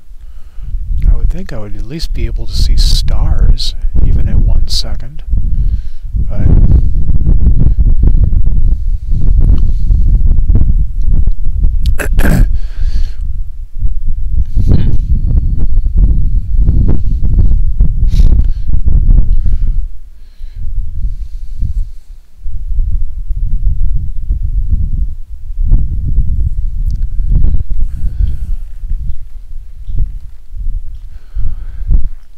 Hey Jim, good evening.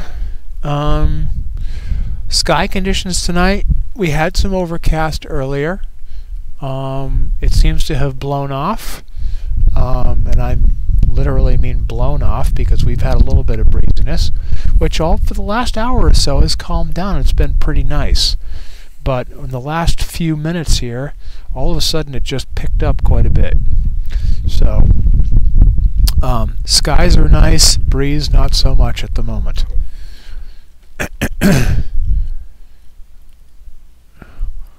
Well, let's see what I can do at 32 seconds. Let's see what we get for an image at 32 seconds. It's probably just going to be a streaky mess with all this wind.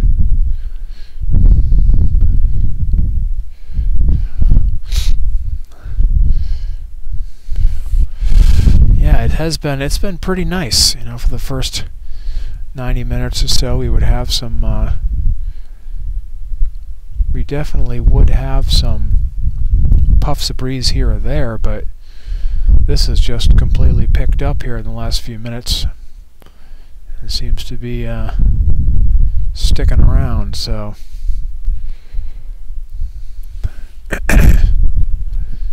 yeah, get some streaky stars.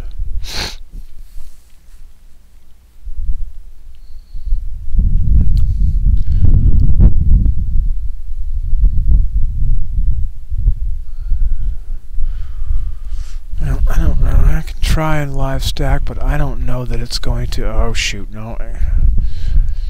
Don't do that. I need to do this. Sculptor. Galaxy. Okay.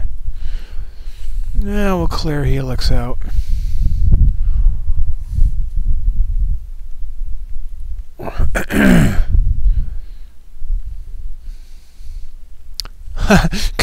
Got a satellite going right through our 30-second exposure. In fact, I'll just start that back over again. I'll just start right over again. We'll just get rid of that.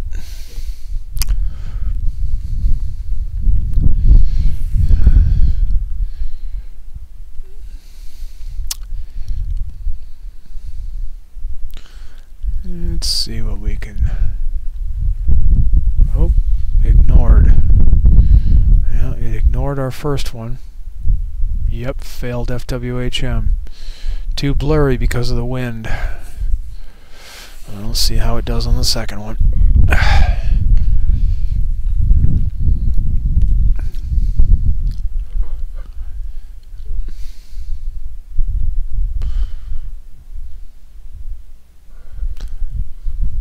it ignored the second one.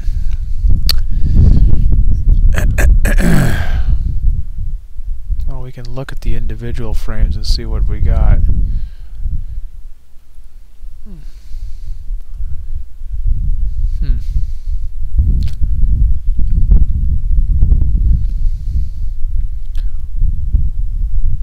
Not sure why it's ignoring them.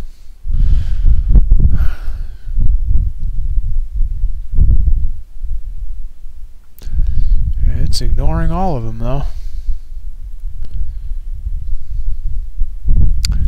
Well, I may just have to turn the filter off, because in this wind,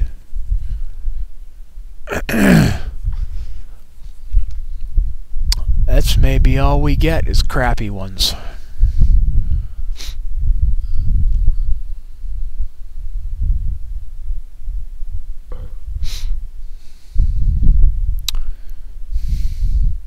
Alright, well, we got one.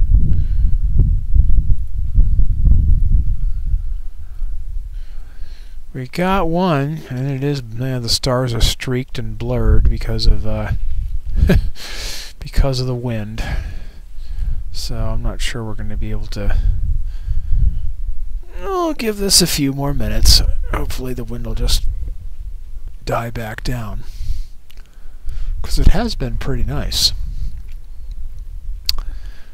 More or less, it has been pretty nice, but this breeze has been pretty consistent over the last 5 or 6 minutes.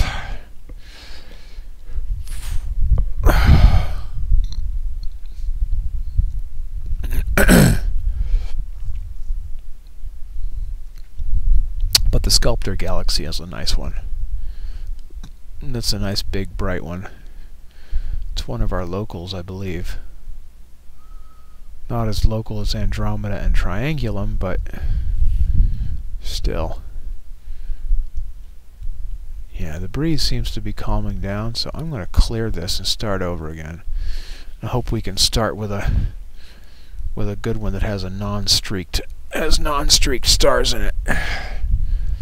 Not the breeze is calming back down again.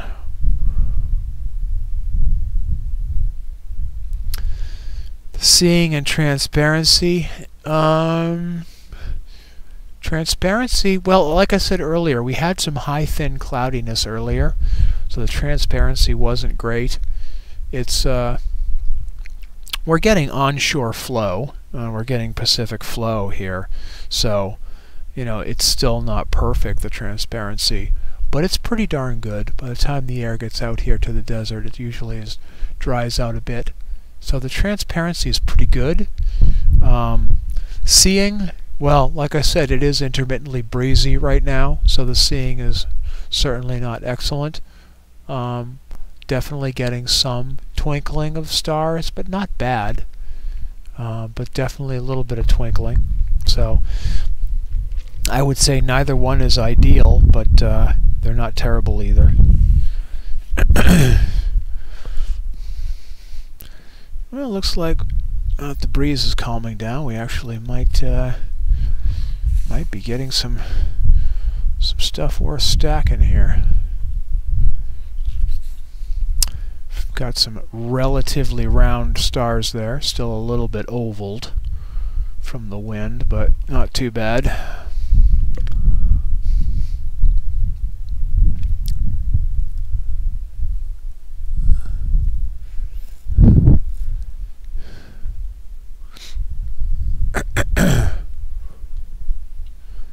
Oh, you've lost audio.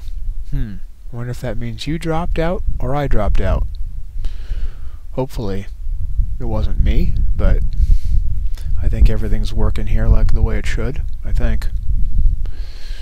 But the Sculptor Galaxy, let me look up what this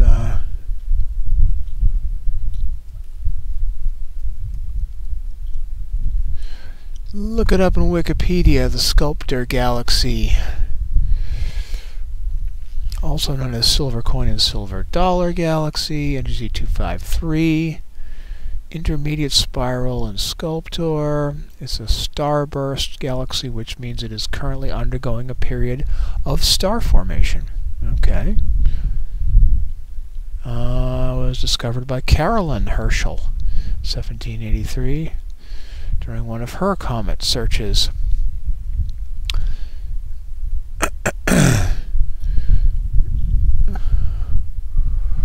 And it was rediscovered by John Herschel, well, actually not rediscovered. John Herschel, 50 years later, in his 18-inch metallic mirror reflector, observed it. Very bright and large, a superb object. Its light is somewhat streaky, but I see no stars in it except 4 large and 1 very small one.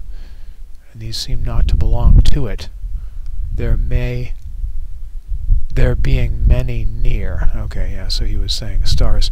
So some of the stars that are in it, in our own galaxy, he thought maybe they were in it, but couldn't tell for sure.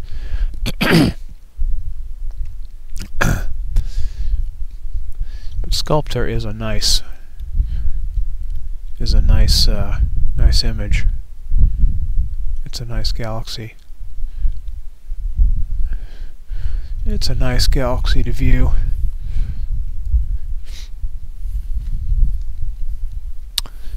Uh, 1961, Alan Sandage. The Sculptor Galaxy wrote that the Sculptor Galaxy is the prototype example of a special subgroup. Photographic images. Here comes that wind again. Jeez, I thought it was calming down.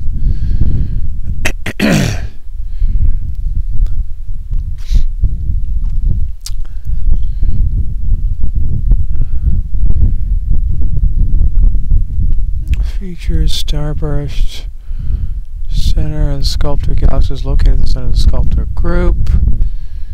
One of the nearest groups of galaxies to the Milky Way.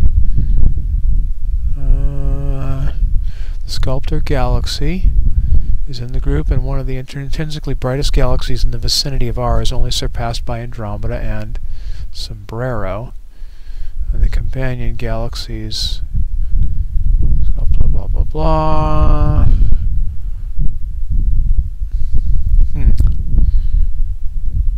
Okay.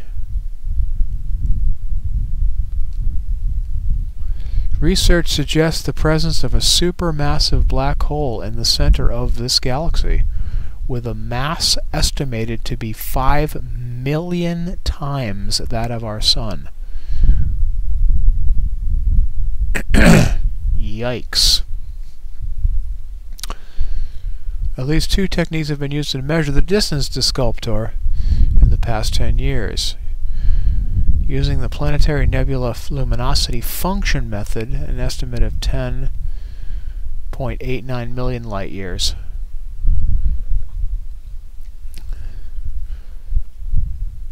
Yeah, so it's less than 12 million light years, so that's definitely one of our local group.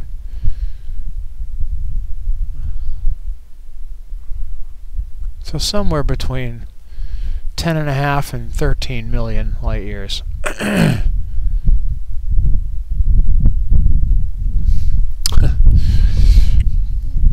Well, we're still stacking here. It's only dropped 1 sub, but still. The breeze has definitely picked up here. Still again, I thought it was calming back down, and it has picked back up again. And I've been going for a couple of hours anyway, so it's probably about a good time to call it anyhow, because this breeze seems like it's not going to let up. Of course, I know what's going to happen. I'll close the stream down and pack up and move in, and as soon as I do, the breeze will stop. Such is the curse of astronomy. But this is a pretty cool little object. It's even more fun to do with the mono camera, because galaxies respond really well to mono cameras, more so than color. But it's definitely big enough and bright enough that it's worthy of a color camera.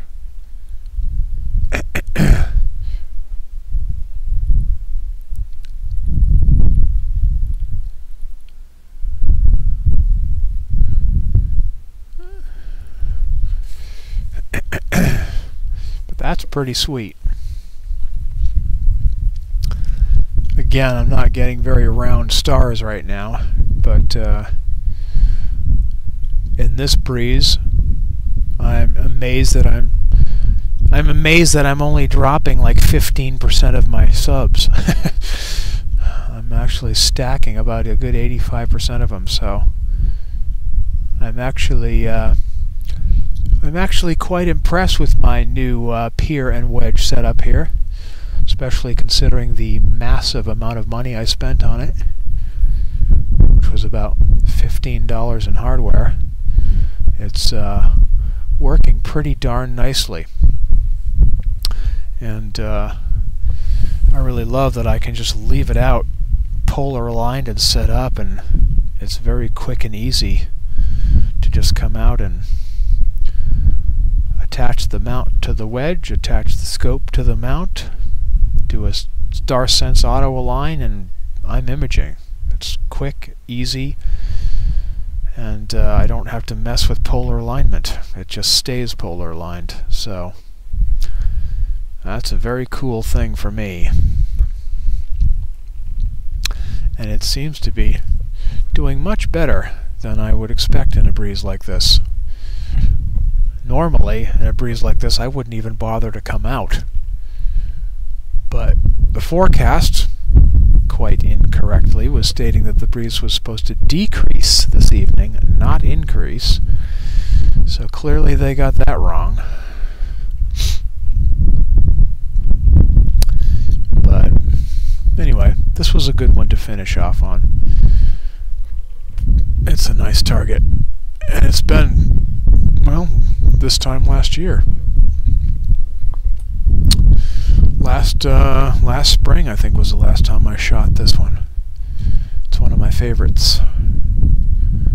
One of my favorite galaxies.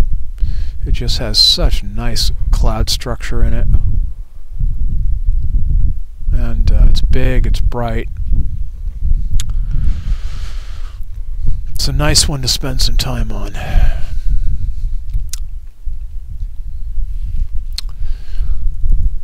Tomorrow night is Gary's show, but Sunday night I might come out with the mono and do another live stream on Sunday night with the mono and hit some galaxies. In fact, what I may end up doing is the Cloudy Nights Observers Challenge on Sunday night, and that is mostly galaxies. So I may just make Sunday night a mono night and